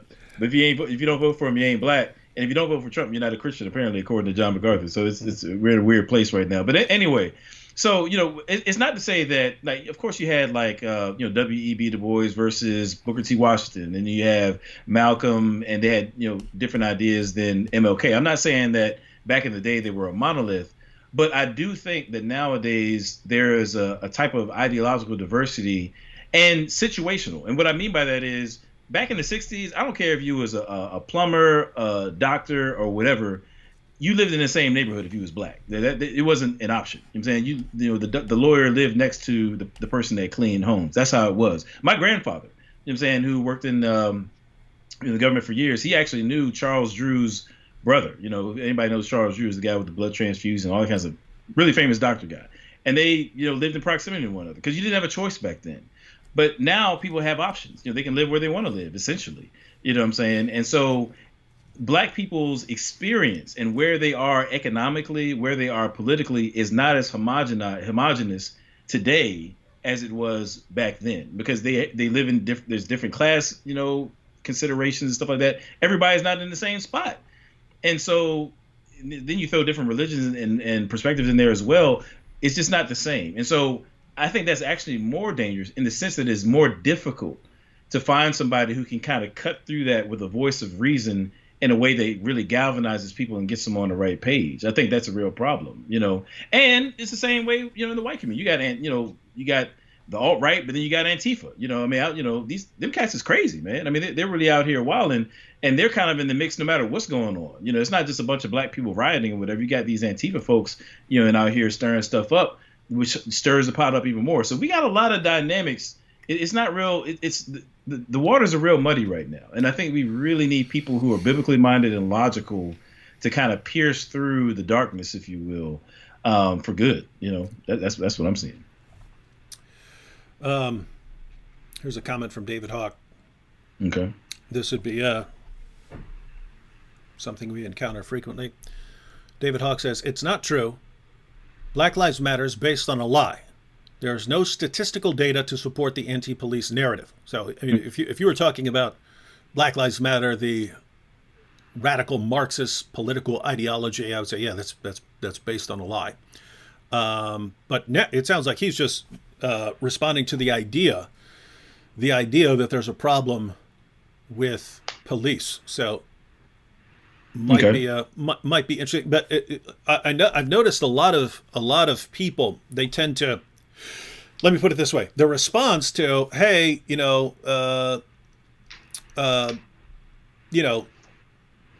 certain communities have problems with police and things like that is, well, you look at the statistics. Well, statistically, this number of black people were killed by cops last year, and this number of white people were killed by cops, and it's not tremendously different. In fact, given the crime rates, actually a little more common, seems like a little more common to shoot a white person, because cops seem to be getting a little nervous about shooting a black person, and so the data's just not there. Whereas that's kind of not the real issue. That's the one that gets the most attention, right? But let me just say, I noticed this when I was a teenager. I noticed that I reacted very differently around cops than my black friends did. Right? there was a time. I mean, we were kids, and we had like BB guns, handguns, but they looked real. If you were not looking real close to it, they looked real. And so we had them out in the front yard and stuff like that and stuff. But it had like working action and stuff on it, so the stuff looked real. Anyway, then we went in my house, and apparently neighbors saw us and called the cops, because all of a sudden we see like cops coming up the driveway through the window and stuff like this, and it was me and either 3 or 4 black friends, and I noticed all of them just immediately dropped their stuff and went up against the wall like this, and I'm sitting there going, "What? They're not going to shoot a bunch of kids here, man, right?" And so the cops, the cops actually just come up in there, and they're like, "We heard a report of guns," and I walked right over, not even seriously thinking, just I didn't have any sort of concern that I was going to be shot. And I go, "No, come on." I went over and I picked it up. I go, "This is all it is right here," right? And everyone, dudes are like, yeah, dudes are like, right. So the point is, I'm not even thinking about that sort of thing. But on issues like that, like you and I were talking the other day. I saw a comedian, black comedian. He was talking, and he's talking to the audience, and he goes, "Did you know that white people will get out of the car when they're stopped and start talking to the officer?" And I was like, I saw this when I was probably 20 years old, but I was like, I always do that. I always jump out the car, right? Because when I was 18 and 19, I got pulled over a lot. So, but I would always, he pulls me over and I jump out and I go, what? Why are you pulling me over, man? Right? And he's like, "Get back in the car." I'm like, "Okay, fine. I get back in," and stuff like that. But black dudes think that, "What? You jumped out of the car?" Right? You just want to die, basically. That's what you're telling them. I mean, so, and that's, what are your and thoughts that's the on reason why that's the reason why the joke is funny, because in the black community, it's like, that's just insane. Like, that's unheard of. You don't get out of the car. I mean, from as young as I can remember, years before I could drive, I got the talk that if you're pulled over, hands on the wheel, don't make any don't move. Not just sudden movements, don't move. You know what I'm saying? Make sure that the window is pulled down before they get there. Yes, sir. No, sir. The whole nine. You get that talk. And so the idea of get pulled over and you get out of the car, it's like, man, you just want to die. That's what that is, you know. But I mean, now here's my thing, right? In response to his question, which I think is interesting. So if and I try to, I mean, this is what we do for a living. Like we try to understand other people's positions so we can not strawman them and stuff. So I've really thought about this. So if I was a white person, right, and I wasn't really familiar with, you know, what black people experience, you know, in their communities, and I'm turning on the news and I'm hearing things like, oh, black people being gunned down. And then I go to statistics and I see, you know, what he quoted that, well, you know what, actually, it's not the case that, you know, all these people are being gunned down and so forth. Then I would come to the conclusion that this narrative that these people I see on TV is forwarding is false, right? And I would oppose that. That's rational. If that's my data set that I'm working with, that's a rational conclusion. Now, epistemically, what we know is that if you can broaden your data set, right, take other information into account, then you should update your conclusions on the basis of this new information, if it's legitimate information. Now, for somebody like myself, you know, I'm not, you know, I understand that when we talk about like the killings and all these kind of things, the real issue is not just, you know, black people being like killed in mass or something like that by white cops. That's not the issue. It's that there's this spectrum of abuses that people in the black community are familiar with in terms of being at the hands of the police. There's this spectrum of different types of abuses, of which being murdered by cops is, of course, the most heinous. You know what I'm saying? But you're not going to turn on the news and see somebody saying like, you know, a black man was insulted by a police officer today. I mean, you know, that's not going to make the nightly news. Black man was shoved in a way that wasn't warranted based upon the situation. That's not going to make the nightly news. What will make the nightly news is somebody was killed. Right. And so those kind of things, kind of like the tip of the iceberg. What we're saying is, you know what, there's this other stuff of which this is just the most worst. The killings are the most heinous example. But there's a problem here of this broad range of abuses. For example, like I don't know anybody. I don't know a black person who either hasn't who can't tell you a story about being disrespected by the police or knows somebody who has. You know, like for somebody like, you know, my mom is, I don't want to give her age, but, you know, she's however old she is. When she comes home and tells me, this really happened, that she was pulled over by a police officer and the officer questions her about whether the car was stolen. You know what I'm saying? This is a grown woman, you've been employed, you worked for the government for years, right? When my wife comes home and says that the police officer told her, they pulled her over and told her, you look like somebody who's doing wrong. You know, you look like a bad person, right? When you experience that.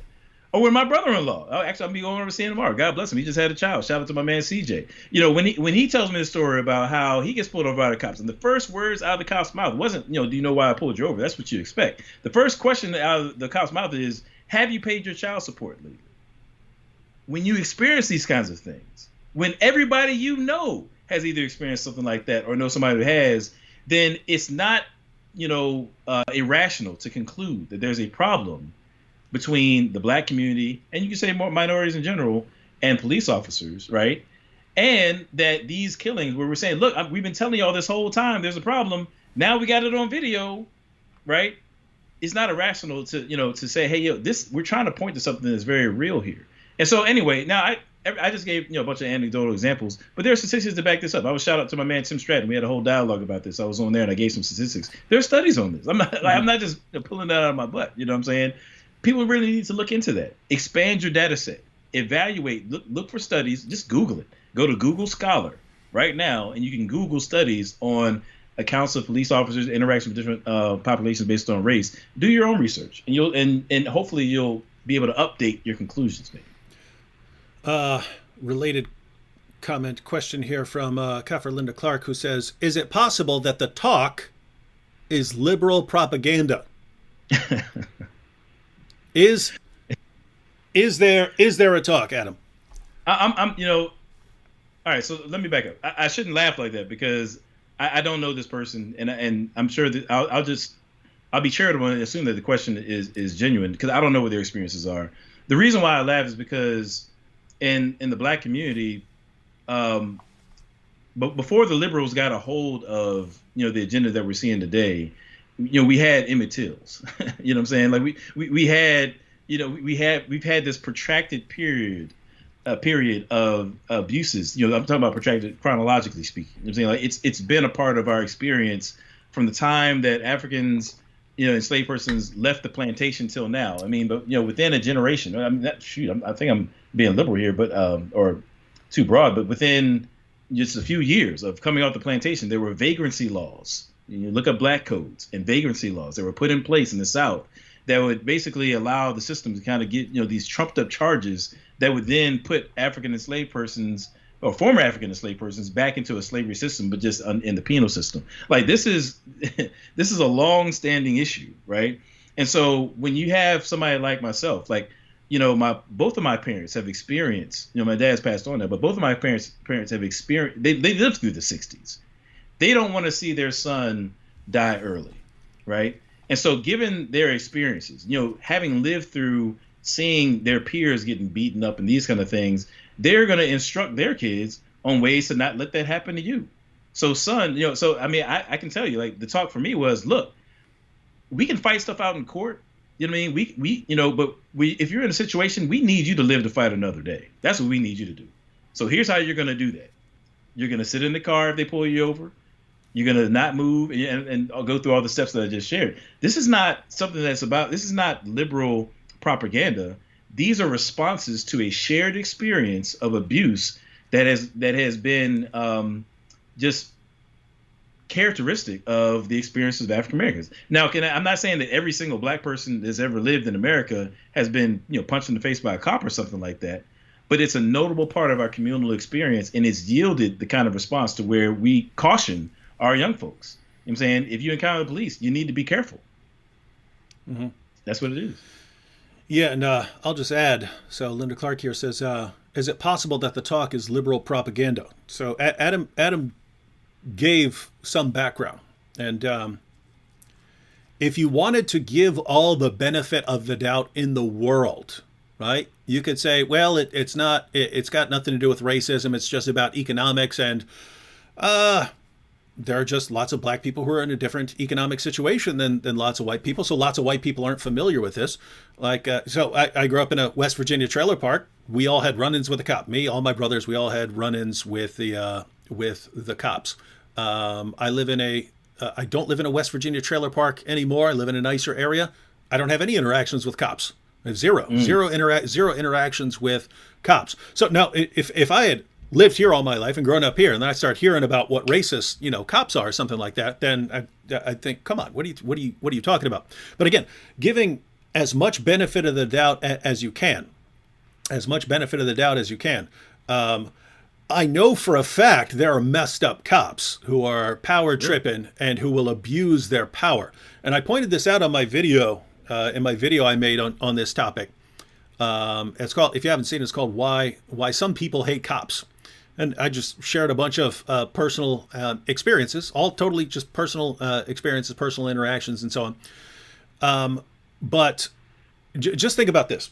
So me, my brothers, we're, West Virginia trailer park and stuff like that. If cops mess with us and act like jerks toward us, we're not thinking racism because the cops are white and we're white, right? Mm-hmm. If you are in a black community and the exact same thing happens, and you have the sort of experiences of the community, stories that have been passed down, everyone's heard things about this, other experiences that, you knew this happened to your brother and this happened to your mom and this happened to your dad, it would come across differently, right? If some white cops are being jerks, then I see why I would see why you'd say, okay, this is they're doing it because they don't have a lot of respect for black people. So what I'm saying there is that is what I just said. That is all factual, and that is the most benefit of the doubt I could possibly give. Right? Mm-hmm. Mainly, there are cops who are jerks to people. They may be jerks to white people. They may be jerks to black people. Might come across differently to black people, might come across as racist and so on. And so these cops would be causing some problems. And so in that situation, you'd say, well, it just seems that way to black people. It seems like, these cops are racist. But I would also point out, that's giving the benefit of the doubt. Notice a racist cop who's being a jerk to black people is indistinguishable from a cop who's just a complete jerk. right? Yeah, true. It's indistinguishable. Right. And to give you an example that's more along the lines of what we talk about here, imagine a Christian in Pakistan. Right? Imagine a Christian in Pakistan where Christians are massively abused by the people around them.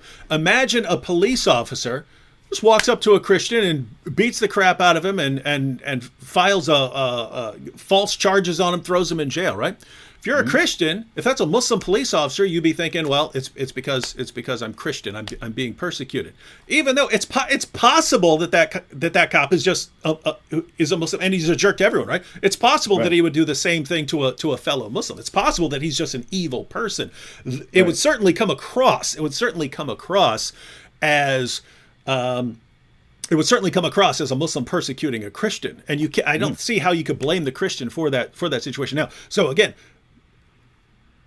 most benefit of the doubt you could possibly give, you just say some cops are jerks and it comes across as racist. But I think the reality lies somewhere in between. I think there are police who are more suspicious of blacks, who don't have as much concern for the safety and welfare of blacks and so on. And I think there are cops who are just jerks, but it comes across as if they're racist because they're jerks. So I think, and I do have a lot of experience in the area with the police. With the police, and so I think that's actually the situation. So let me throw this at you too. This kind of goes with your point, right? And it's kind of like, I'm thinking about this idea of like procedural knowledge. You know what I'm saying, when you're talking about epistemology, it's a form of knowledge of kind of like riding a bicycle, like you kind of the know-how kind of knowledge, right? Now, if you and I, let's say that, we're watching a basketball game with LeBron James. I can't hate on LeBron James right now, but I'm just throwing him out there. So you and I could be watching the game, and somebody just rears off and just dunks on the dude, right? We're like, oh man, that's dope. We're going off or whatever. Like, we can enjoy that moment. We can understand. We could really enjoy the entertainment aspect of it. But LeBron watching that same film, because like the reason why he got that dunk off is because the last two times that he came up the court, he did this move, and then this third time he did this other move, and his teammate picked him off because 3 games ago they noticed, watching the tapes, that like he can give us this whole analytical breakdown of what we just saw, right? Why? Because he's proficient as a basketball player. Now, when it comes to detecting racism, right? Black people are in a position where they become proficient, not infallible. Let me be clear, not infallible. But you want to be proficient at detecting when somebody may have racial bias against you, because that can influence real outcomes for you, right? I don't want to assume, that somebody's got my best interest at heart, and then just kind of be blind to real signs that they have an issue with me from a racial standpoint, right? So you develop the ability, you look for certain signs. Now, again, this doesn't mean you're infallible, but over time you become better at it than you previously were. Now, if you live in a community where you aren't compelled to develop that ability, then you just haven't put it in practice very often. And so you may miss certain signs that other people might be privy to. So when you think about like Ahmaud Arbery, it was a couple months ago, right? You had that situation with Ahmaud Arbery, and cats were like, oh man, it wasn't racist or whatever. And black people were like, it's not looking too good. I'm thinking there's something there, and then lo and behold, during the court trial, the GBI officer comes out and says that Travis McMichael stood over Ahmaud Arbery's dead body and called him an effing N-word, right? Well, I wasn't surprised, right? I kind of thought there was something that was probably the case. Now, I could have been wrong. I'm not saying I was infallible, but you start to see the signs, right? And you learn that, hey, when I see these certain signs, I'm going to act accordingly. I'm going to be cautious, right? Other people may not necessarily be in a position where they have to develop that ability. It's not relevant to them. It's not necessary. But we just have to understand that different communities have different experiences and different things that they are concerned about. And racism, it just happens to be one for the black community. We kind of are placed in a position where we want to detect those kind of things to avoid situations that could be negative for us. That's the reality. Comment here. So Tony9419 says, what's all this woke business? Black Lives Matter is a demonic Marxist organization. If us people of color can't see that, then we have so much bias that we can't see the truth. The BLM stuff is very embarrassing now.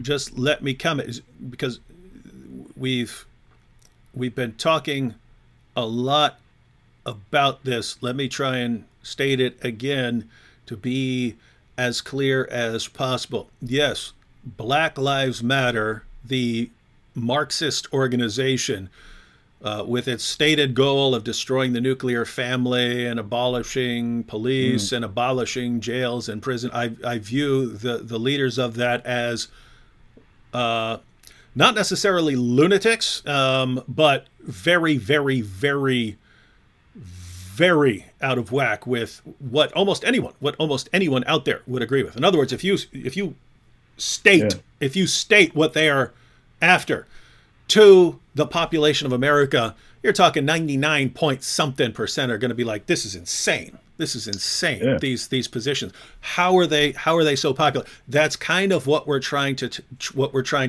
tell you, right? Yeah. So let me try and say this as clearly as possible.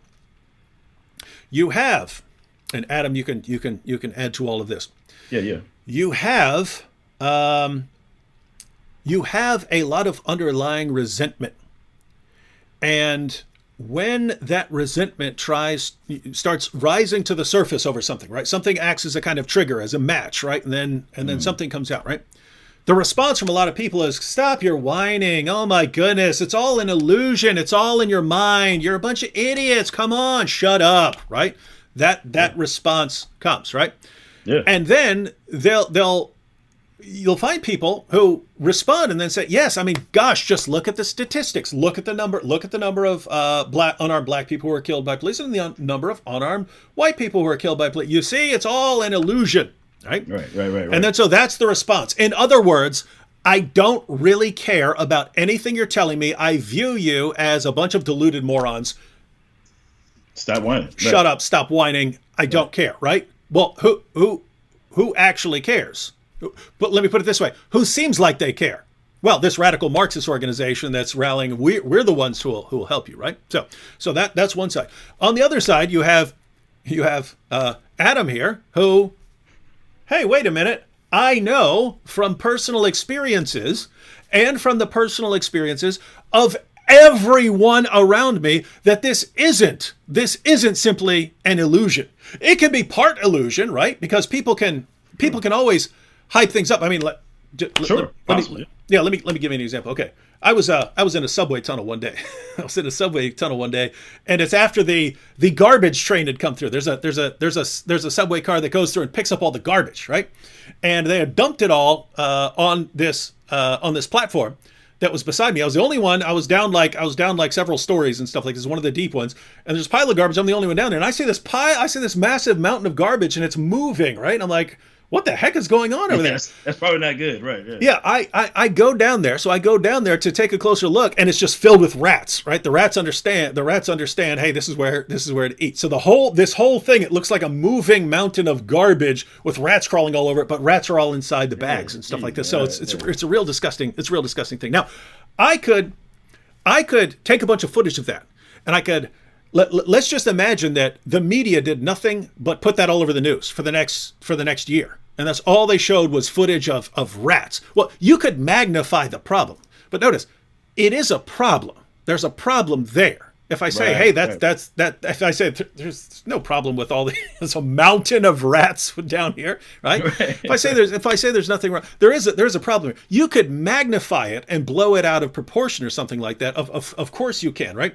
But a lot of people seem convinced there are only two options. Either there's no problem, it's all an illusion, or we need to burn the entire country down because it's so bad. And what we're trying, yes, things can be blown out of proportion. Things can be exaggerated.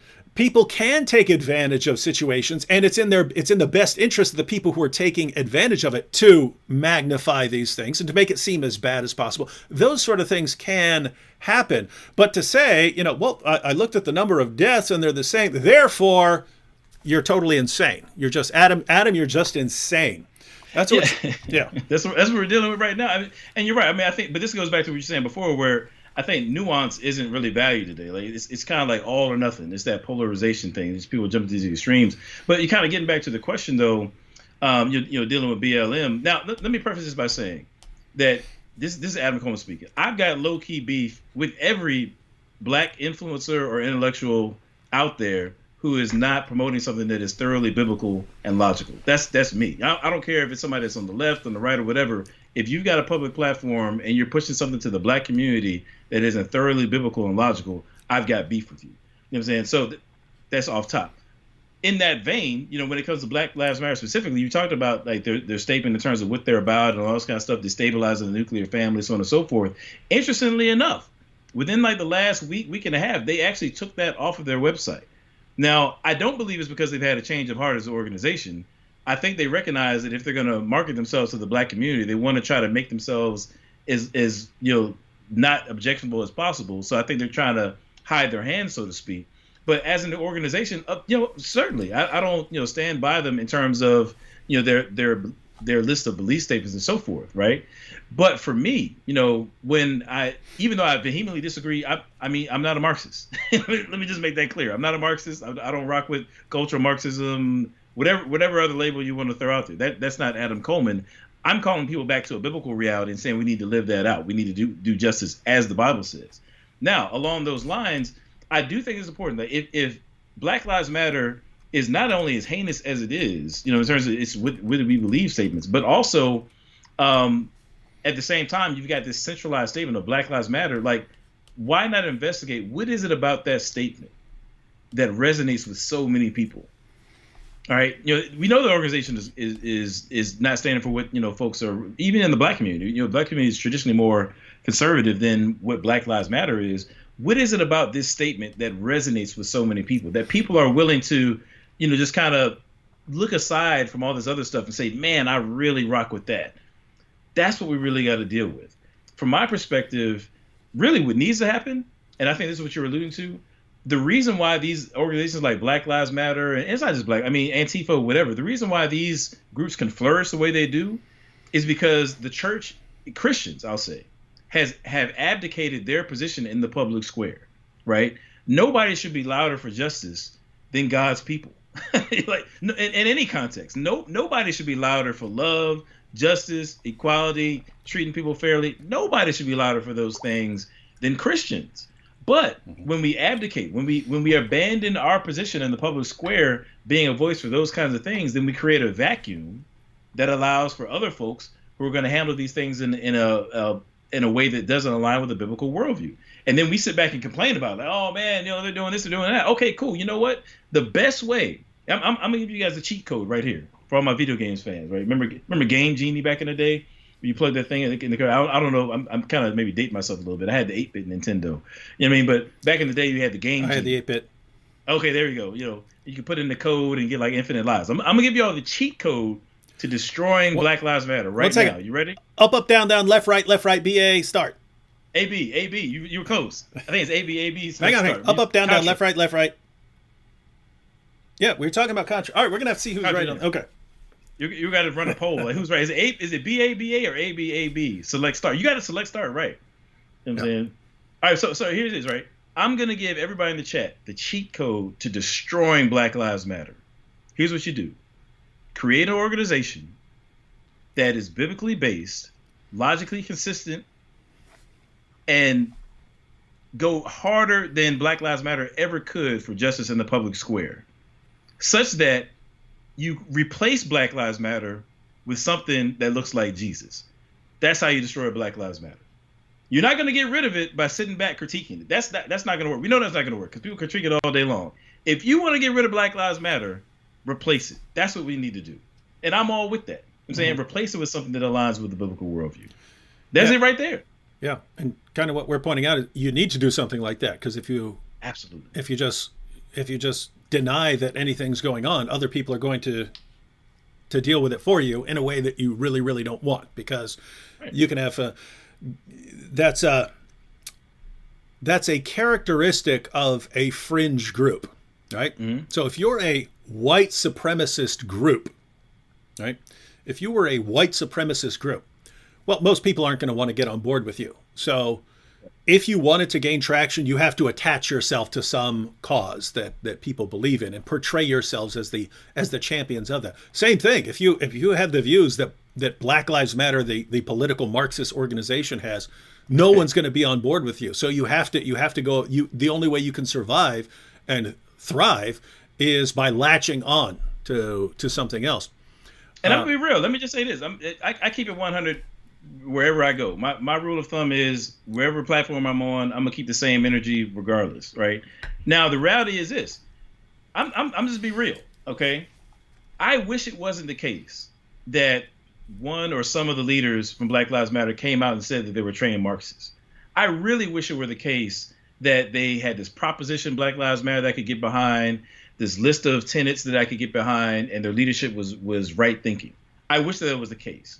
And it pains me to say, it's like, man, I have to begrudgingly admit, daggone it, man. A lot of folks were saying that this is, you got Marxism in the midst and all that. Now, I think a lot of times it's overblown, but in the specific case of those leaders, obviously they've been influenced by Marxism. That's undeniable. That's the facts. Now, I happen to think that the terms cultural Marxism and Marxism get thrown around far too often, but in this specific case, that's what it is. Therefore, if I'm going to be real, look, I can't support Marxism. You know what I'm saying? In its entirety. Now, I think that there are certain. I'm getting myself in trouble. I think all man-made systems are flawed, and therefore there are certain Marxist, critiques that flow from the Marxist ideology against capitalism that bear themselves out. They really are real. But I think you can say that without imbibing Marxism in total. I just totally lost like 50 subscribers right there. No, just to for the sake of solidarity, he's right. I believe capitalism is insanely superior to Marxism, but it's known that capitalism is going to lead to certain things like massive wealth inequality and so on like that, right? And that's just a feature of it. It has all sorts of benefits. It has all sorts of benefits which make it superior to Marxism, but that's something that Marxism will latch onto. Marxists will latch on. Look at that. Why does that guy have $100 billion and you're struggling to survive? That's not fair. Therefore, let's ignore the good features of that system and burn it down and take this system, which is supposedly going to do away with that inequality. Although it's going to, destroy your entire country, but yeah, that's sort of thing. Yeah, and that's the thing. If you love America, right, then what you want to do is you want to take whatever, like capitalism. We'll stick with that example. You want to, be the best of whatever it is that we can be. So you're going to say, you know what? If there is some sort of critique that Marx or whoever else that flows from that tradition levies against capitalism that just happens to be accurate, then. And it just for the sake of being intellectually honest, then what I want to do is I want to take that criticism head on and see how I can improve my system, or at least account for it within this larger framework. That's what you want to do, because then you make yourself better. Even if you never, concede the entire, just to Marxism entirety, hopefully you won't. But, make your system better. Don't just say, no, it's just a Marxist, no, examine the critiques and take them seriously. That's how you become a better person. That's how you become a better community, a better society, right? Mm-hmm. I just cost you like 500 subscribers right there, bro. Adam Coleman's a Marxist. David Wood is a Marxist. Just doing you think I'd do this live stream if I wasn't willing to get in trouble? Right. A couple more comments here. So David Hawk said, so this is going back to what we were talking about earlier when you were talking about personal experiences and so on like that. And David Hawk says empirical data or personal experience. David Hawk, personal experience is empirical data. Empirical means it's actually based on observation and experience and not just something you figure out in your head. Like you could, in theory, just figure out mathematics in your head, right? You don't need to go out and look into the world and say, oh, I'm actually going to add up water bottles.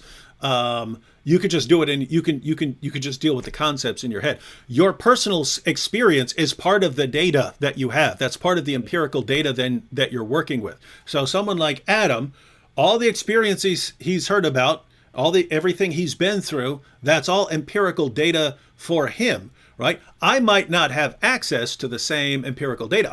I have different empirical data, but one of the ongoing problems is just, no, based on all the experience I have, that person's wrong. Right. Well, you might want to see what data that person's working with before you tell him that he's wrong. Well, I mean, you're right. So I mean, there's a false dichotomy. Number one, you're right. I mean, because all your empirical data, at least in some studies, is going to be a systematized representation of people's personal experiences. You know what I'm saying? That's why, like any sort of like qualitative studies and things like that, that's what that is.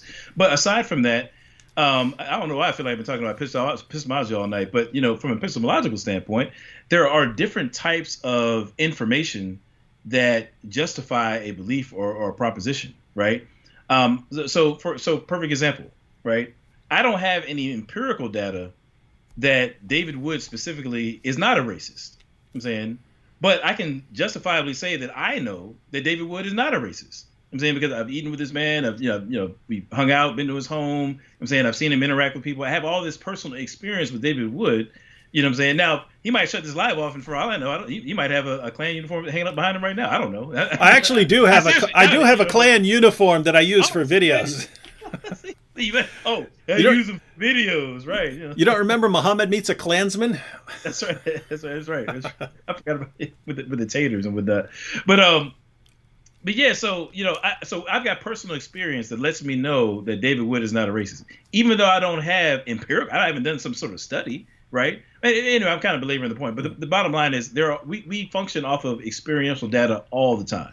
Mm-hmm. Nobody lives their life on statistical data alone. That's literally impossible. Nobody does that, and so we need to take various. Now, it's not to say that statistical data isn't valuable. It's just we have to understand that it can be taken on balance with various different forms of data that are all of which are valuable, right? Orenus the Ninth said, "I don't know. David is very white. That could be the only data anyone needs." Right. Oh man. Hello. MDR said, "Name me one perfect country, just one." Maybe I don't know if they responded to us, but nobody. I don't think there is one. I don't think there ever has been one. No. Right. Just to clarify, I believe the United States is the greatest nation that has ever existed. I believe that other nations could be greater in certain ways, in certain ways, this way or that way. And depending on what criteria you use, I can see making arguments for other places. I'm just saying on the criteria, I would use. Yep, I put us right up there. So this isn't. We're not talking about being perfect. Yeah, from my perspective, I mean, I've traveled a good amount. I mean, I've been overseas. I've been to different places, and if I was going to leave, I'm telling you right now, I would have been out already. Yep. I'm here for a reason. Mm-hmm. With that being said, I really take seriously the biblical caution that we should not think more highly of ourselves than we ought to think. Mm-hmm. I'm saying I don't care, and I would say that if we want to put it in a different context, I would say that ethnically, racially, however you want to apply that, no individual or group should think more highly of themselves than they ought to think. We ought to always be submitting ourselves to the standard of Scripture. I'm saying God's moral nature, even more fundamentally. That's what we ought to be doing. So yeah, all of our righteousness is as filthy rags. With that being said, in any given context, I think that Christians ought to always be pointing to the biblical reality of God's holiness. We ought to always be pointing to the virtues that are, just impressed upon us, being that we're made in the imago Dei, by general revelation, and then expressed in God's special revelation. We ought to always be doing that, no matter how good this country gets. Mm-hmm. I hope it gets better. I want America to be great. I live here. I got 4 kids that I'm raising here. I don't want to see America fail, mm-hmm. right? But the best way to bring that about is, I'll give a personal example. And this is something that David Wood I think can relate to. So, sometimes everybody knows I'm kind of up and coming with my whole YouTube thing, right? Trying to get my life right in these YouTube streets, right? David Wood will tell me in a heartbeat, "Hey man, that thumbnail you put out sucks." your lines are yes, I do. Right, your thumbnails are garbage. This is exactly how he says it. Now, I know his intentions. I know he's not trying to crush my spirits and kick me out of the YouTube world. He's telling me this so I can get better, right? And this goes back to what you were saying about intentions. You know what I'm saying? Like, his intention is for me to not be garbage at my thumbnails. Mm-hmm. And so then I'm going to step my game up. It's the same way with America. You know what I'm saying? If I critique America, it's not because I want to see it burn to the ground. It's because I take the Bible seriously. And I know that the best way for America to thrive is to approximate itself as closely as possible to the biblical worldview and all the virtues and ethics thereof. That's what this is about. Mm-hmm. Yeah. Yeah, a couple more comments. But by the way, everyone, our intention was to talk primarily about woke sports, about the stuff going on in the NBA and the NFL and stuff like that, and we had all these video clips pulled up. Yeah, nowhere near that. we didn't come anywhere near it. Maybe if something jumps off, like if something happens, then we've got video clips pulled up, and we can always jump on again. David Hawk said, "Good point, David. My concern is just regarding whether we should legislate based off of anecdotal personal experience or something that can be verifiable." Yeah, well, to be clear, I wasn't even talking about legislating. I'm just saying when let's say Adam knows from experience, hey, cop pulled him over and said, "Did you pay your child support?" What the heck, right? What the heck, right? Right. When you have a bunch of experiences like that, and a bunch of people that Adam knows and trusts have all shared these experiences, and he has no reason to think, oh, my mom's making up that story. My wife's making up that. She was bored, so she came home and made up that story. He has perfectly good reason to believe these things. Then, when someone says when someone says to him, come on, stop, come on, it's all an illusion. It's all an illusion. Liberals have convinced you that there are these. Really? Liberals convinced me that my wife said this and my mom. Really? Seriously? That's what happened, right? Yeah. It just seems to be there's it's all an illusion, or again, burn the country to the ground, right? And it's again we keep repeating the same thing. It's there is underlying resentment. Now, some of it may be based on, again, exaggeration, blowing things out of proportion, things like that. Absolutely. Some of it's not. Some of it is completely real. And when you ignore or minimize it, right? So notice there are people who are amplifying it for their political agendas and so on. But when you minimize it or pretend it's not there, you're just making way for someone else to take advantage of it. Yeah, and that's the thing, like we talked about with the resentment, for example, like if you are a part of a community who man, it's just a part of the communal experience to have your value denigrated on the basis of your skin and the people group that you belong to. If you're a part of that community and there are these agents of the state who are in your community who are acting things out that seem to be in accord with furthering that denigration of your personhood and value, yeah, of course you're gonna resent those people. You know what I'm saying? Now we can talk about what's the right way to respond and things of that nature. I think there's ways to respond, but we have to understand that brokenness breeds more brokenness. That's what happens, right? And the question is now, to your point, David, like we don't want to deny, we don't want to be in denial. What we want to do is be responsible and responsive. Now, actually, I'm going to say this though, to kind of help the guy out who mentioned about the legislation.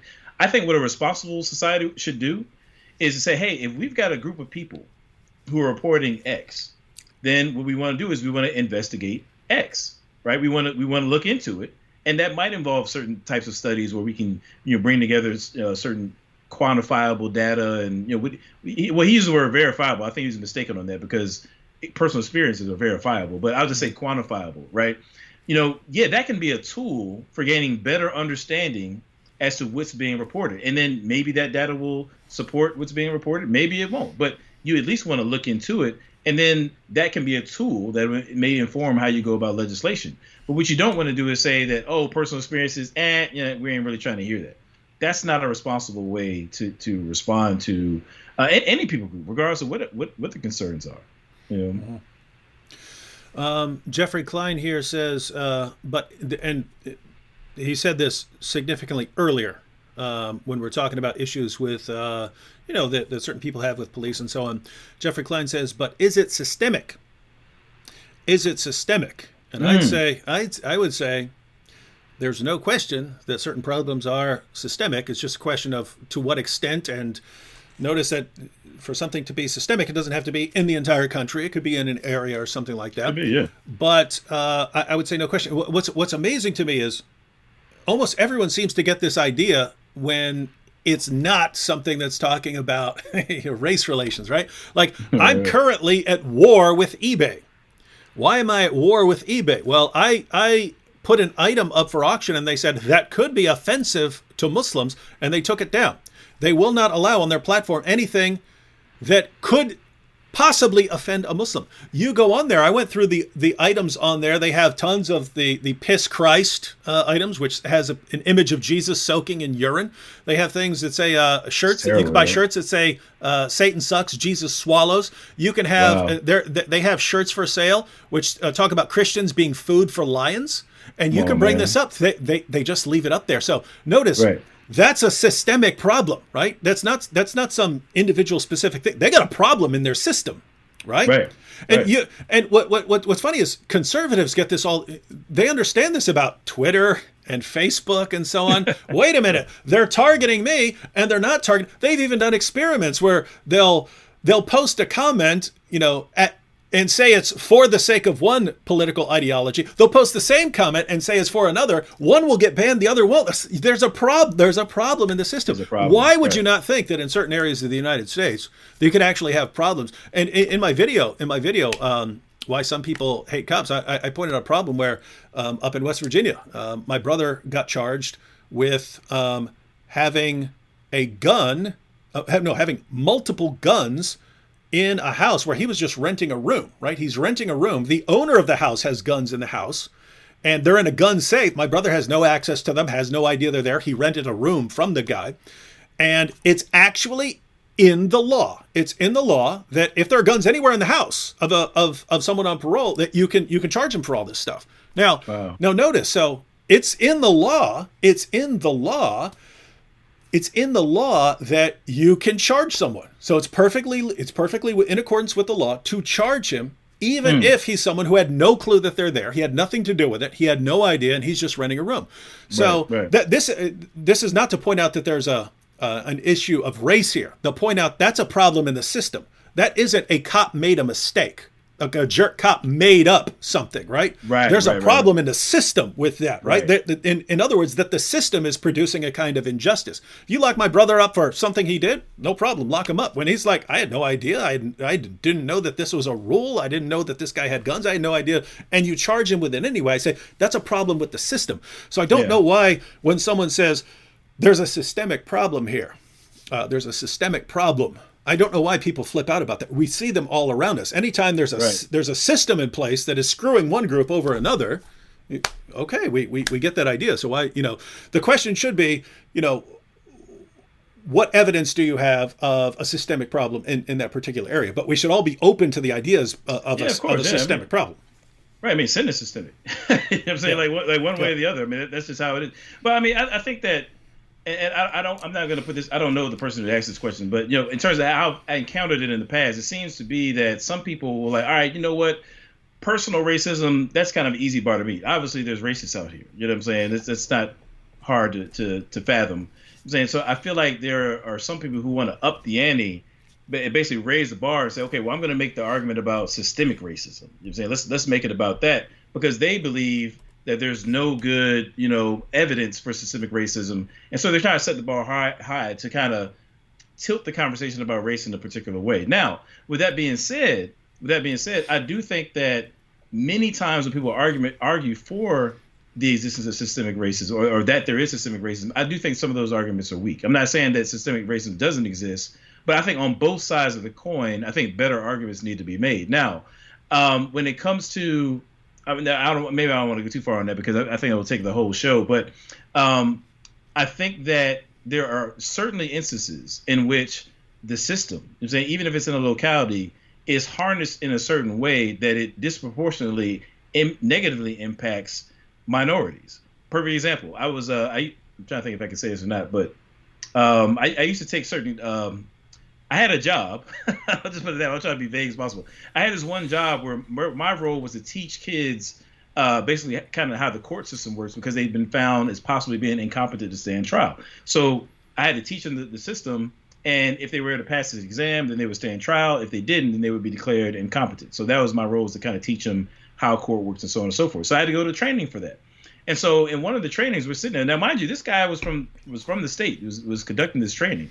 And he's kind of going over the differences between felonies and misdemeanors in the case of juveniles and how they're treated. Now, long story short, he just starts etching out. I was like, yeah, I've got, there's this list of offenses right here. There are nonviolent offenses that if somebody commits these that are underage, once they commit this charge, if it's a felony, then no matter how old they are for subsequent charges, they will always be charged as an adult.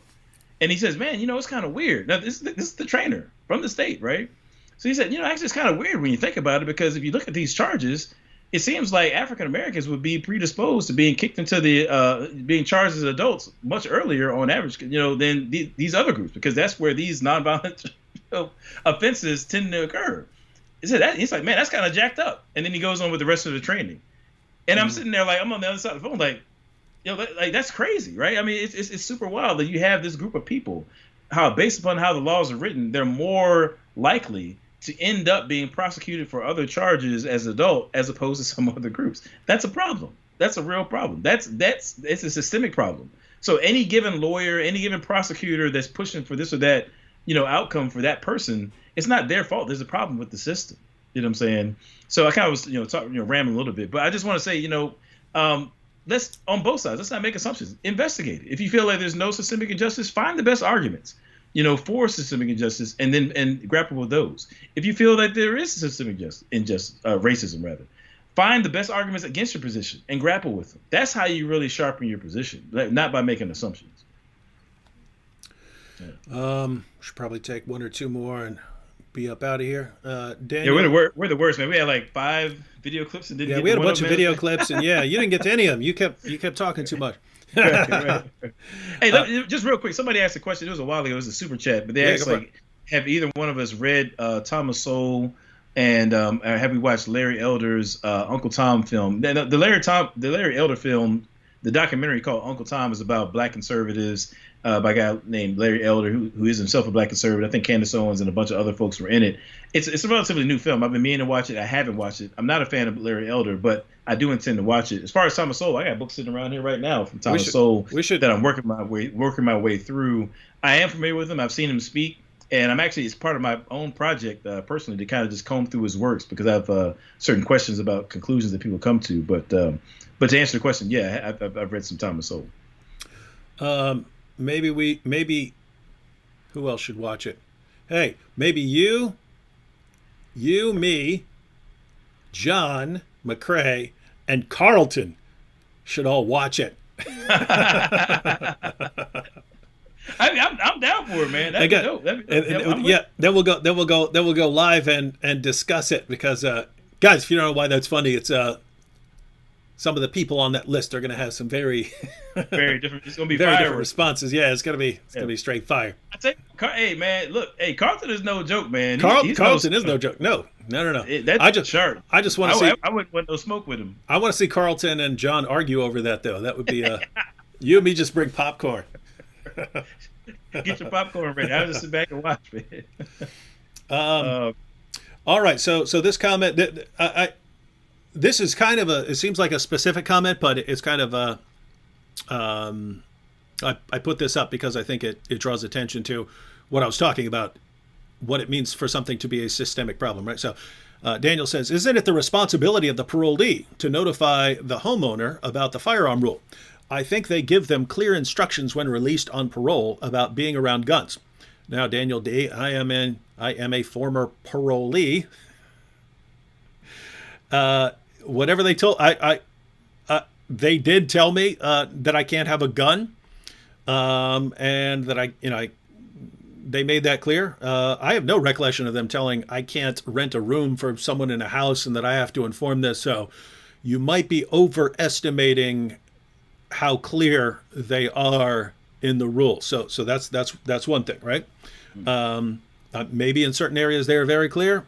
I can say from personal experience, in other areas they are not very clear at all, because I have no recollection of it, and I would not have thought twice about renting a place from someone who has a gun, and I wouldn't have known until I got in trouble for it.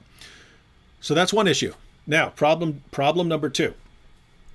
My brother was charged for renting a room from someone else who had a house, and in that house he has a safe where he has some guns. My brother's charged for those guns that he has no access to because the law allows that, right? Now, think about this. If you say, Adam, suppose I'm renting a room from you and I'm on parole, and I come up and just suppose you have 5 guns in your house in a safe, And I say, and you got a room for rent. And I say, hey, I understand you got a room for rent. Just want you to know, I'm a convicted felon. I've had gun charges before, and so I'm not allowed to be. Yeah. So, or matter of fact, how about this? Hey, I understand you're renting a room. I'm a convicted felon. I was just wondering, do you have guns in your house? Right. What's your answer going to be, Adam? What's going to be? I'm glad you asked. Let me just show you right to the gun safe right here. As a matter of fact, what I don't want you to do is put in this code that opens the safe. You know what I'm saying? Yeah. Just let me give you the code so you don't put it in. That's what I'm going to do, man. Now, obviously, I'm not going to let you in my place. That's what I'm going to do. Like, So notice, if you decided, hey, I'm going to rent a room to this guy, you're not going to tell this guy you have guns. Of course not, right? Yeah, you're not going to tell a convicted felon that you have guns, that you have guns in your house, right? You don't want the convicted felon to know what you have. You don't want to. Do you have jewelry too? Do you have what do you have that a guy can rob? Right. Right. So the point is Daniel D. The point is,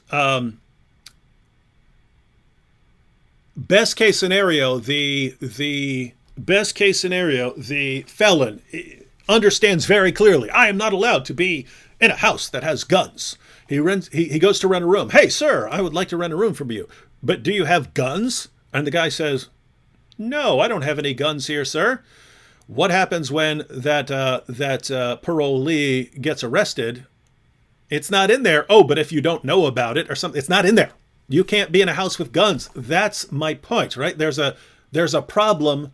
There's a problem in the system, right? There's a problem that should be addressed. And notice this can go to the police, to the prosecuting attorneys, to the judges, and the judge will say, yep, that's the law. Bam. You're in trouble. That's just how it works. So yeah, and so the question. So anyway, those are just examples of problems that are within the system. So the question is, I want to respond to something too. Actually, because somebody asked a question I think kind of gets at what we were supposed to be talking about anyway.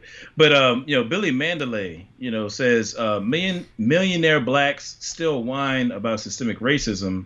How does that work? He's got that in all caps. I kind of want to respond to that because there's a couple elements there. First of all, let's be clear. We want to first and foremost think biblically about all these questions. Okay, that's what we want to do. So from a biblical standpoint, the wealth of a person, is independent upon, from whether or not they've been wronged. I'm saying, like, we don't evaluate whether somebody's been wronged based upon how much wealth that they have, right? So if you have it, you can't steal from rich people and be like, oh man, they're rich anyway, so what are they worried about? That's not biblical. I'm saying if somebody has been defrauded, if somebody has suffered loss unjustifiably, then they've suffered loss unjustifiably. That's how the Bible looks at it. Okay, so wrong is wrong, basically, no matter who suffered it. That's the point there. Mm-hmm. Number two, economically, just think about, let's bring it down to America. We talk about tax codes all the time. I don't care whether you're on the left or the right. Tax codes is really important to people, right? We want to make sure that people aren't being taxed too heavily or not. Corporations are really big on this. I'm saying that, they feel like, oh man, we're bearing too much of the load. We need to, shove it down some. Then people at the lower end of the socioeconomic spectrum are like, no, we need to shift it back up. It's kind of like this hot potato between, the classes in terms of who should, shoulder the, tax burden more so. Well, if it's obviously possible that corporations and wealthy people could be, at least in principle, taking on too much of the tax burden. That's in principle possible. And if that's going on, then the right thing to do would be to relieve them of that, if that were going on, right? Now, if you recognize that they were shouldering too much of the burden tax-wise, and you're like, screw it, they got enough money, I ain't worried about it, that's obviously unethical. You're obviously imposing upon people more than they ought to be imposed upon. That's wrong, right? So at least on those two levels, you could have somebody who's a millionaire who suffered loss and still has something to say about systemic racism. If they've been wronged, their wealth has nothing to do with it. Lastly, the Bible tells us to love others as we love ourselves. And so if I'm a wealthy millionaire black person, but I know people are suffering in ways that I would not want I myself to suffer, then it's morally right it's biblically right for me to speak up for the poor. That's what the Bible talks. The Bible says, speak up for the oppressed. That's what the Bible says, right? So I want to be very careful here, that we're thinking biblically and logically through these things, not being swayed by, the narratives of our time. We need to make sure we're kind of cutting through those narratives with a biblical lens and saying, what is thus saith the Lord in terms of what's ethical in this or that situation? And people obviously can have a cause to be upset about systemic racism and being wronged in any way, whether they're billionaires or not, millionaires or not. Yeah.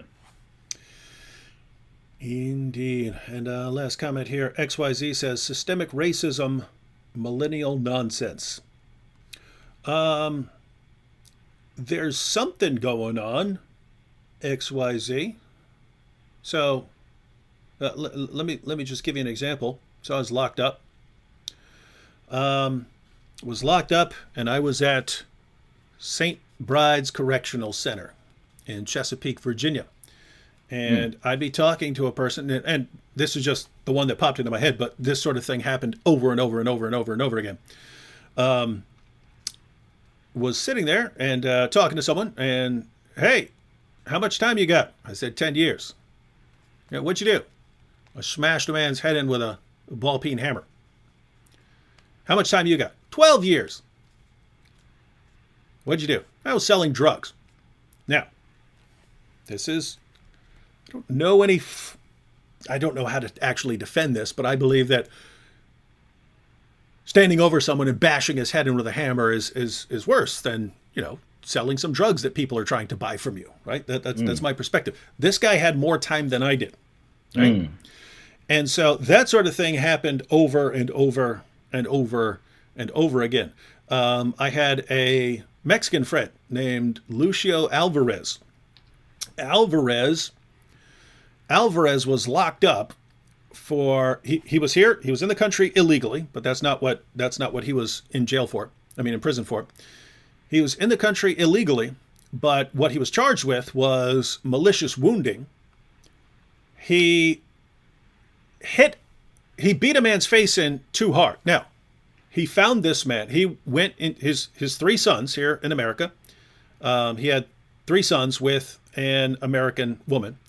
He had 3 sons, and he goes into his son's room. His sons are all sleeping, and he goes to put their jackets in a closet. A guy rushes him out of the closet. A crackhead was hiding in his closet. Rushes at him, grabs him, and we used to punch each other all the time. We'd stand between 2 bunks, so we could only use straight shots, and we'd hit each other. This guy's fists felt like rocks hitting you. Sounds like a great way to pass the time. Yeah, we would do dumb stuff like that all the time, but it was fun. But this guy, a lot of Mexicans take their hand skills seriously. They grow up boxing and stuff like this. And this guy, what was that guy's name? Man, I told you I can't remember names today. Hands of Stone. Who's the Hands of Stone guy? Oh yeah, now I can't remember. Yeah, gosh. So he's back in the time with Sugar Ray Leonard and all those guys. But no mas. Yeah. He when he kept sitting down. But so we'd be sitting there hitting each other, and this guy had hands of stone, right? So anyway, the charge was he cracked this man's face when he was punching this man in the face that rushed out of his kid's closet. This crackhead. Right? Roberto Duran. Yeah, Roberto Duran. They're correct. Yeah. So anyway, I got 7 years for smashing a man's head in with a hammer. This guy got 7 years. 7 years for hitting a man too hard in the face who came out of his kid's closet. He hit him too hard in the face. Crazy. That's crazy. Okay. Now, I just want to say, there's a ton of experience like that. We know a lot of people here are very resistant to experience, but I'm just going to say, the entire time I was locked up, there were lots of people in the courts, in the jails, and so on, and it just seemed that, David, we've got more hope for you than we've had for the people around here, the other people around here. And that's how it always seemed. Yeah. So, I believe from personal experience, at least in certain areas, that when you're locked up, then it could be other factors. They could have just said, well, this David guy's really smart or something like that. Maybe he'll make it when he gets out or something like that. But a lot of personal experience told me that, and here I'm not just talking about cops and things like that. I'm talking about, it could be from other people, I got you. The system and so on. It just seemed. Let me put it this way. There were times when I seemed to be treated better or like there was more hope for me than for other people. And I think that's a problem. Well, that's deep, man. That's deep, and I'm thinking about my experiences as a social worker, dealing with kids, breaking the law. Some of them seem to get a lot more leniency with the courts than others, but I think it's been eyebrow raising at times. But let me say this, man, and I'm probably going to end up having to do a whole show on this because this systemic racism question keeps coming up. And so maybe I can't get my full perspective on it now, but just think about this. And I said this to somebody the other day, maybe when we was in North Carolina, but in my family, okay, I am a first generation free African American. And by free, I mean that there are no laws on the books at on a wide scale that are ostensibly racist. Okay, I'm saying my parents didn't experience that. Nobody in my family before me was born into a world like that. Mm-hmm. Okay, so with that being the case, from my perspective, I can look at my own family history and I can see lots of different things that probably could have gone differently. But from a communal standpoint, it's like freedom and equality is new. It's still new for the Black community. I know that we tend to think that like Jim Crow stuff was like super long ago. It wasn't. I'm saying I had a guy come into my office a couple years ago whose aunt, not great aunt, his aunt was a slave. Mm-hmm. Okay, I mean he was up in age, and he was a veteran. Anyway, my whole point is we're not as far removed from slavery, Jim Crow, and these kinds of things as we like to think that we are. Now, with that being said, let's say if I grabbed your arm, right, and I squeezed it as tight as I can to the point where I left a bruise, all right. If I left that, if I let your arm go, the bruise would still be there. I'm saying you would require some treatment. There would take some time to heal. Okay. When it comes to Jim Crow, redlining, hiring disparities, banking practices, a whole litany of things, that have been economic impediments to the Black community over time throughout America's history.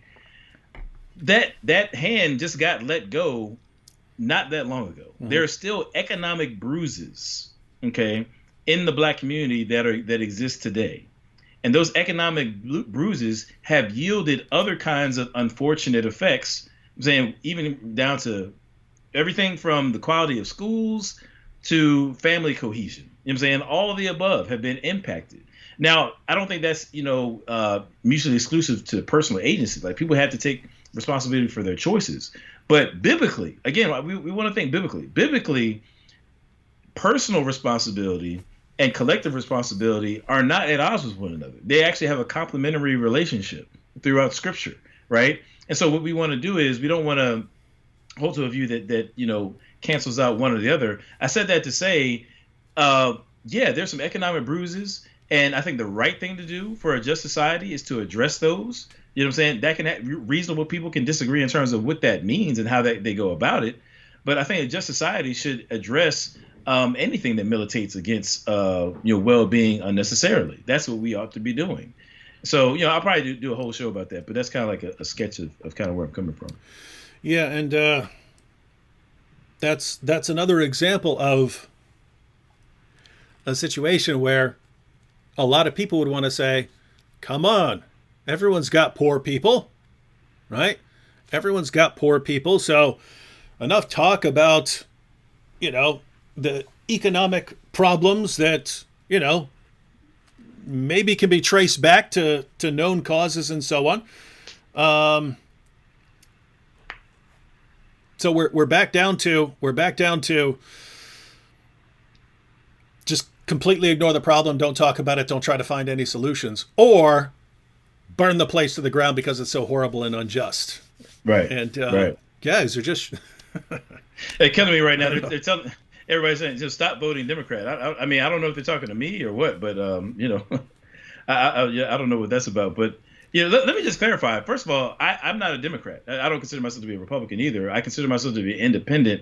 And my personal view is that really Christians have this collection of values and principles that they ought to guide themselves by that is really best for human flourishing. And neither the Democrats nor Republicans, or if you want to broaden it out, neither liberals nor conservatives really have enough space for all the stuff that we have in our bag. So what we need to do is really be Christians, live out the biblical ethic, and bring that bag of ethics and principles with us to make the best out of, you know, whatever side we find ourselves on. But, you know, I'm not a Democrat, so I'm not exactly sure where people are coming from with that. But yeah. Yeah, well, no, I told you before, I'll be talking and I will hear, I'll get comments from people on one video and it's, I can't believe you're such an idiot, radical Trump supporter, right wing, blah, blah, blah, blah, blah. And then I'll say something in a different video or live stream or something and I'll get, I can't believe you're a social justice warrior, blah, blah, blah, blah, blah. David, you sound like a Marxist. And it goes back to what we're saying. See, like you point out, I'm not Republican or Democrat. I would, you know, again, on issues like abortion and especially with a lot of the insanity, I'm in a situation where people are pushing me more conservative because everyone's going so insane, right? But I mean, I'm aware of that, and that's why I'm actually able to talk about, hey guys, you're going to end up in a situation here where everyone on that side says everyone on the opposite side is racist, and they're the saviors. They're going to be the saviors who rescue you from all the racists, and then on the opposite side, it's going to be no, everyone on that side is crazy and want to destroy your country and destroy you, and we're your saviors. So we're going to save you from all the crazy people, and I just don't want to be manipulated. So what you have is people who, no, I'm a Christian. I'm not just going to go into a camp where I'm lockstep with anyone. But notice that because we're not at either extreme. Again, people are going so far so fast that we would look like social justice warriors to people from a certain perspective, and sure. And we would look like right-wing, alt-right, whatever types from a different perspective. And true. So yeah, ladies and gentlemen, and so we're gonna do what we do. We're gonna do the best we can to stick to our values and not be manipulated and swayed. Because guys, again, right, as this country and as this world moves away from its foundations, all that's going to be left with is rhetoric. All we're going to be left with is rhetoric and manipulation, right? Mm-hmm. And if you get into a situation where you fall for that, hey, here's my hero, and I'm just going to go along with whatever he says. You better make sure that person is actually really, really seeking to do what's in the best interest of the country and the world, and not just using you. And so, yeah, that's what Hitler did, right? Oh yeah, that's what everyone does. That's what everyone does. Yep. That's what everyone. That's what everyone does. Yep. That's what tyrants do. All right, Adam. Any final thoughts before we sign off? We've gone a long time. Spent almost 2.5 hours. We're killing the game out here, man. Well, yeah, I told you before I hopped on here. I got me a nice steam pot waiting with crabs and whatnot. That's about to throw in a steamer, so I'm ready to get to that, man. Mm-hmm. I'm saying, you should be here, bro. You could be enjoying it with me, man. You messing up, bro. You messed it up. Yeah, hey. I got this giant grill. You should bring a crab pot, and then I'll make the steaks, you make the crabs, and we'll have it's called surf and turf. There it is, man. You know, it sounds good. But no, seriously, man. I mean, I enjoy these kind of conversations, man. I know we'll have more in the future, but you know, this is where these discussions should happen. You know what I'm saying? Amongst Bible-minded believers who are sincerely trying to think these things through in as logical way as possible. This is where these discussions should happen. You know, this whole time, you know, we've been pointing people back to the biblical ethic. Regardless of what you think about us, you know, anything that we've said, just go back over the video. You're saying we're pointing people back to Scripture. Now, if you don't listen to us, fine. You know, Black Lives Matter is waiting to step in the door and, you know, say whatever it is they got to say. You know what I'm saying? Like, you got two believers here who are giving you something, you know, that is consistent with the biblical framework. So what we need is for Christians to be louder in the public square for the full range of ethics that the Bible calls for. Mm-hmm. That's what we need to see. And by loud, actually, I don't just mean in terms of our voices. I mean in terms of action. Mm-hmm. You know what I'm saying? Nobody should be outworking us. You know what I'm saying? When it comes to seeking justice, nobody should. I'm saying we have the highest call towards justice. Nobody should be getting this on that. Mm-hmm. And if somebody is, shame on us. We need to correct that. If you want to, you know, put a stop to these other groups and ideologies, the best way to do it is to get in there, get your hands dirty, and replace them with something that reflects what God's love and justice is like. That's what we need to be about. Mm-hmm. Yeah, and I'll just say, ain't nobody gonna outwork me. Ain't gonna happen. But guys, yeah, if you Paul Copan does an awesome presentation on this, where he goes back and examines the impact Christianity has had on the world, and I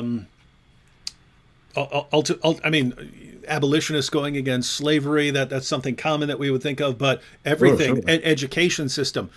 He points out everywhere Christianity spread, literacy exploded, women's rights were encouraged everywhere it went and stuff. And he goes on to talk about one of the things that really helped the West was a Protestant work ethic. Not saying Catholics don't, but specifically in certain areas where the specific Protestant denominations started emphasizing work as good. It's not something to be avoided. It's like a gift from God to be able to work hard and so on.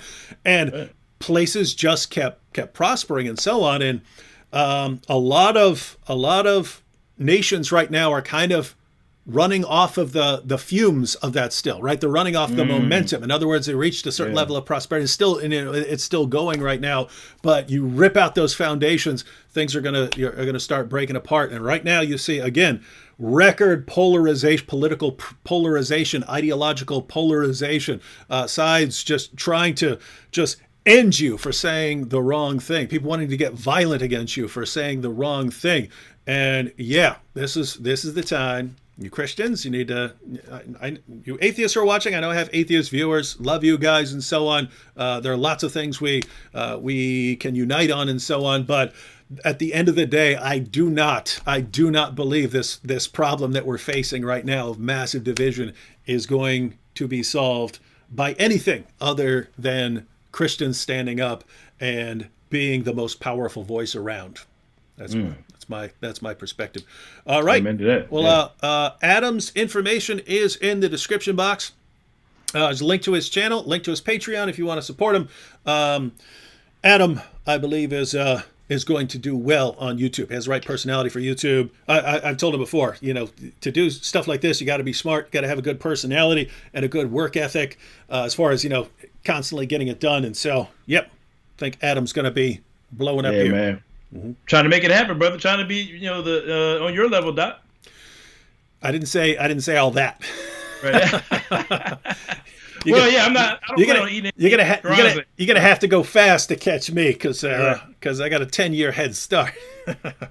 Well, if I start eating the Quran, maybe I can catch up, man. You can. You got to do something like that. I got to do something like that. Now you're thinking. Right. All right, everyone. I should have a video up tomorrow, and catch y'all next time. Peace.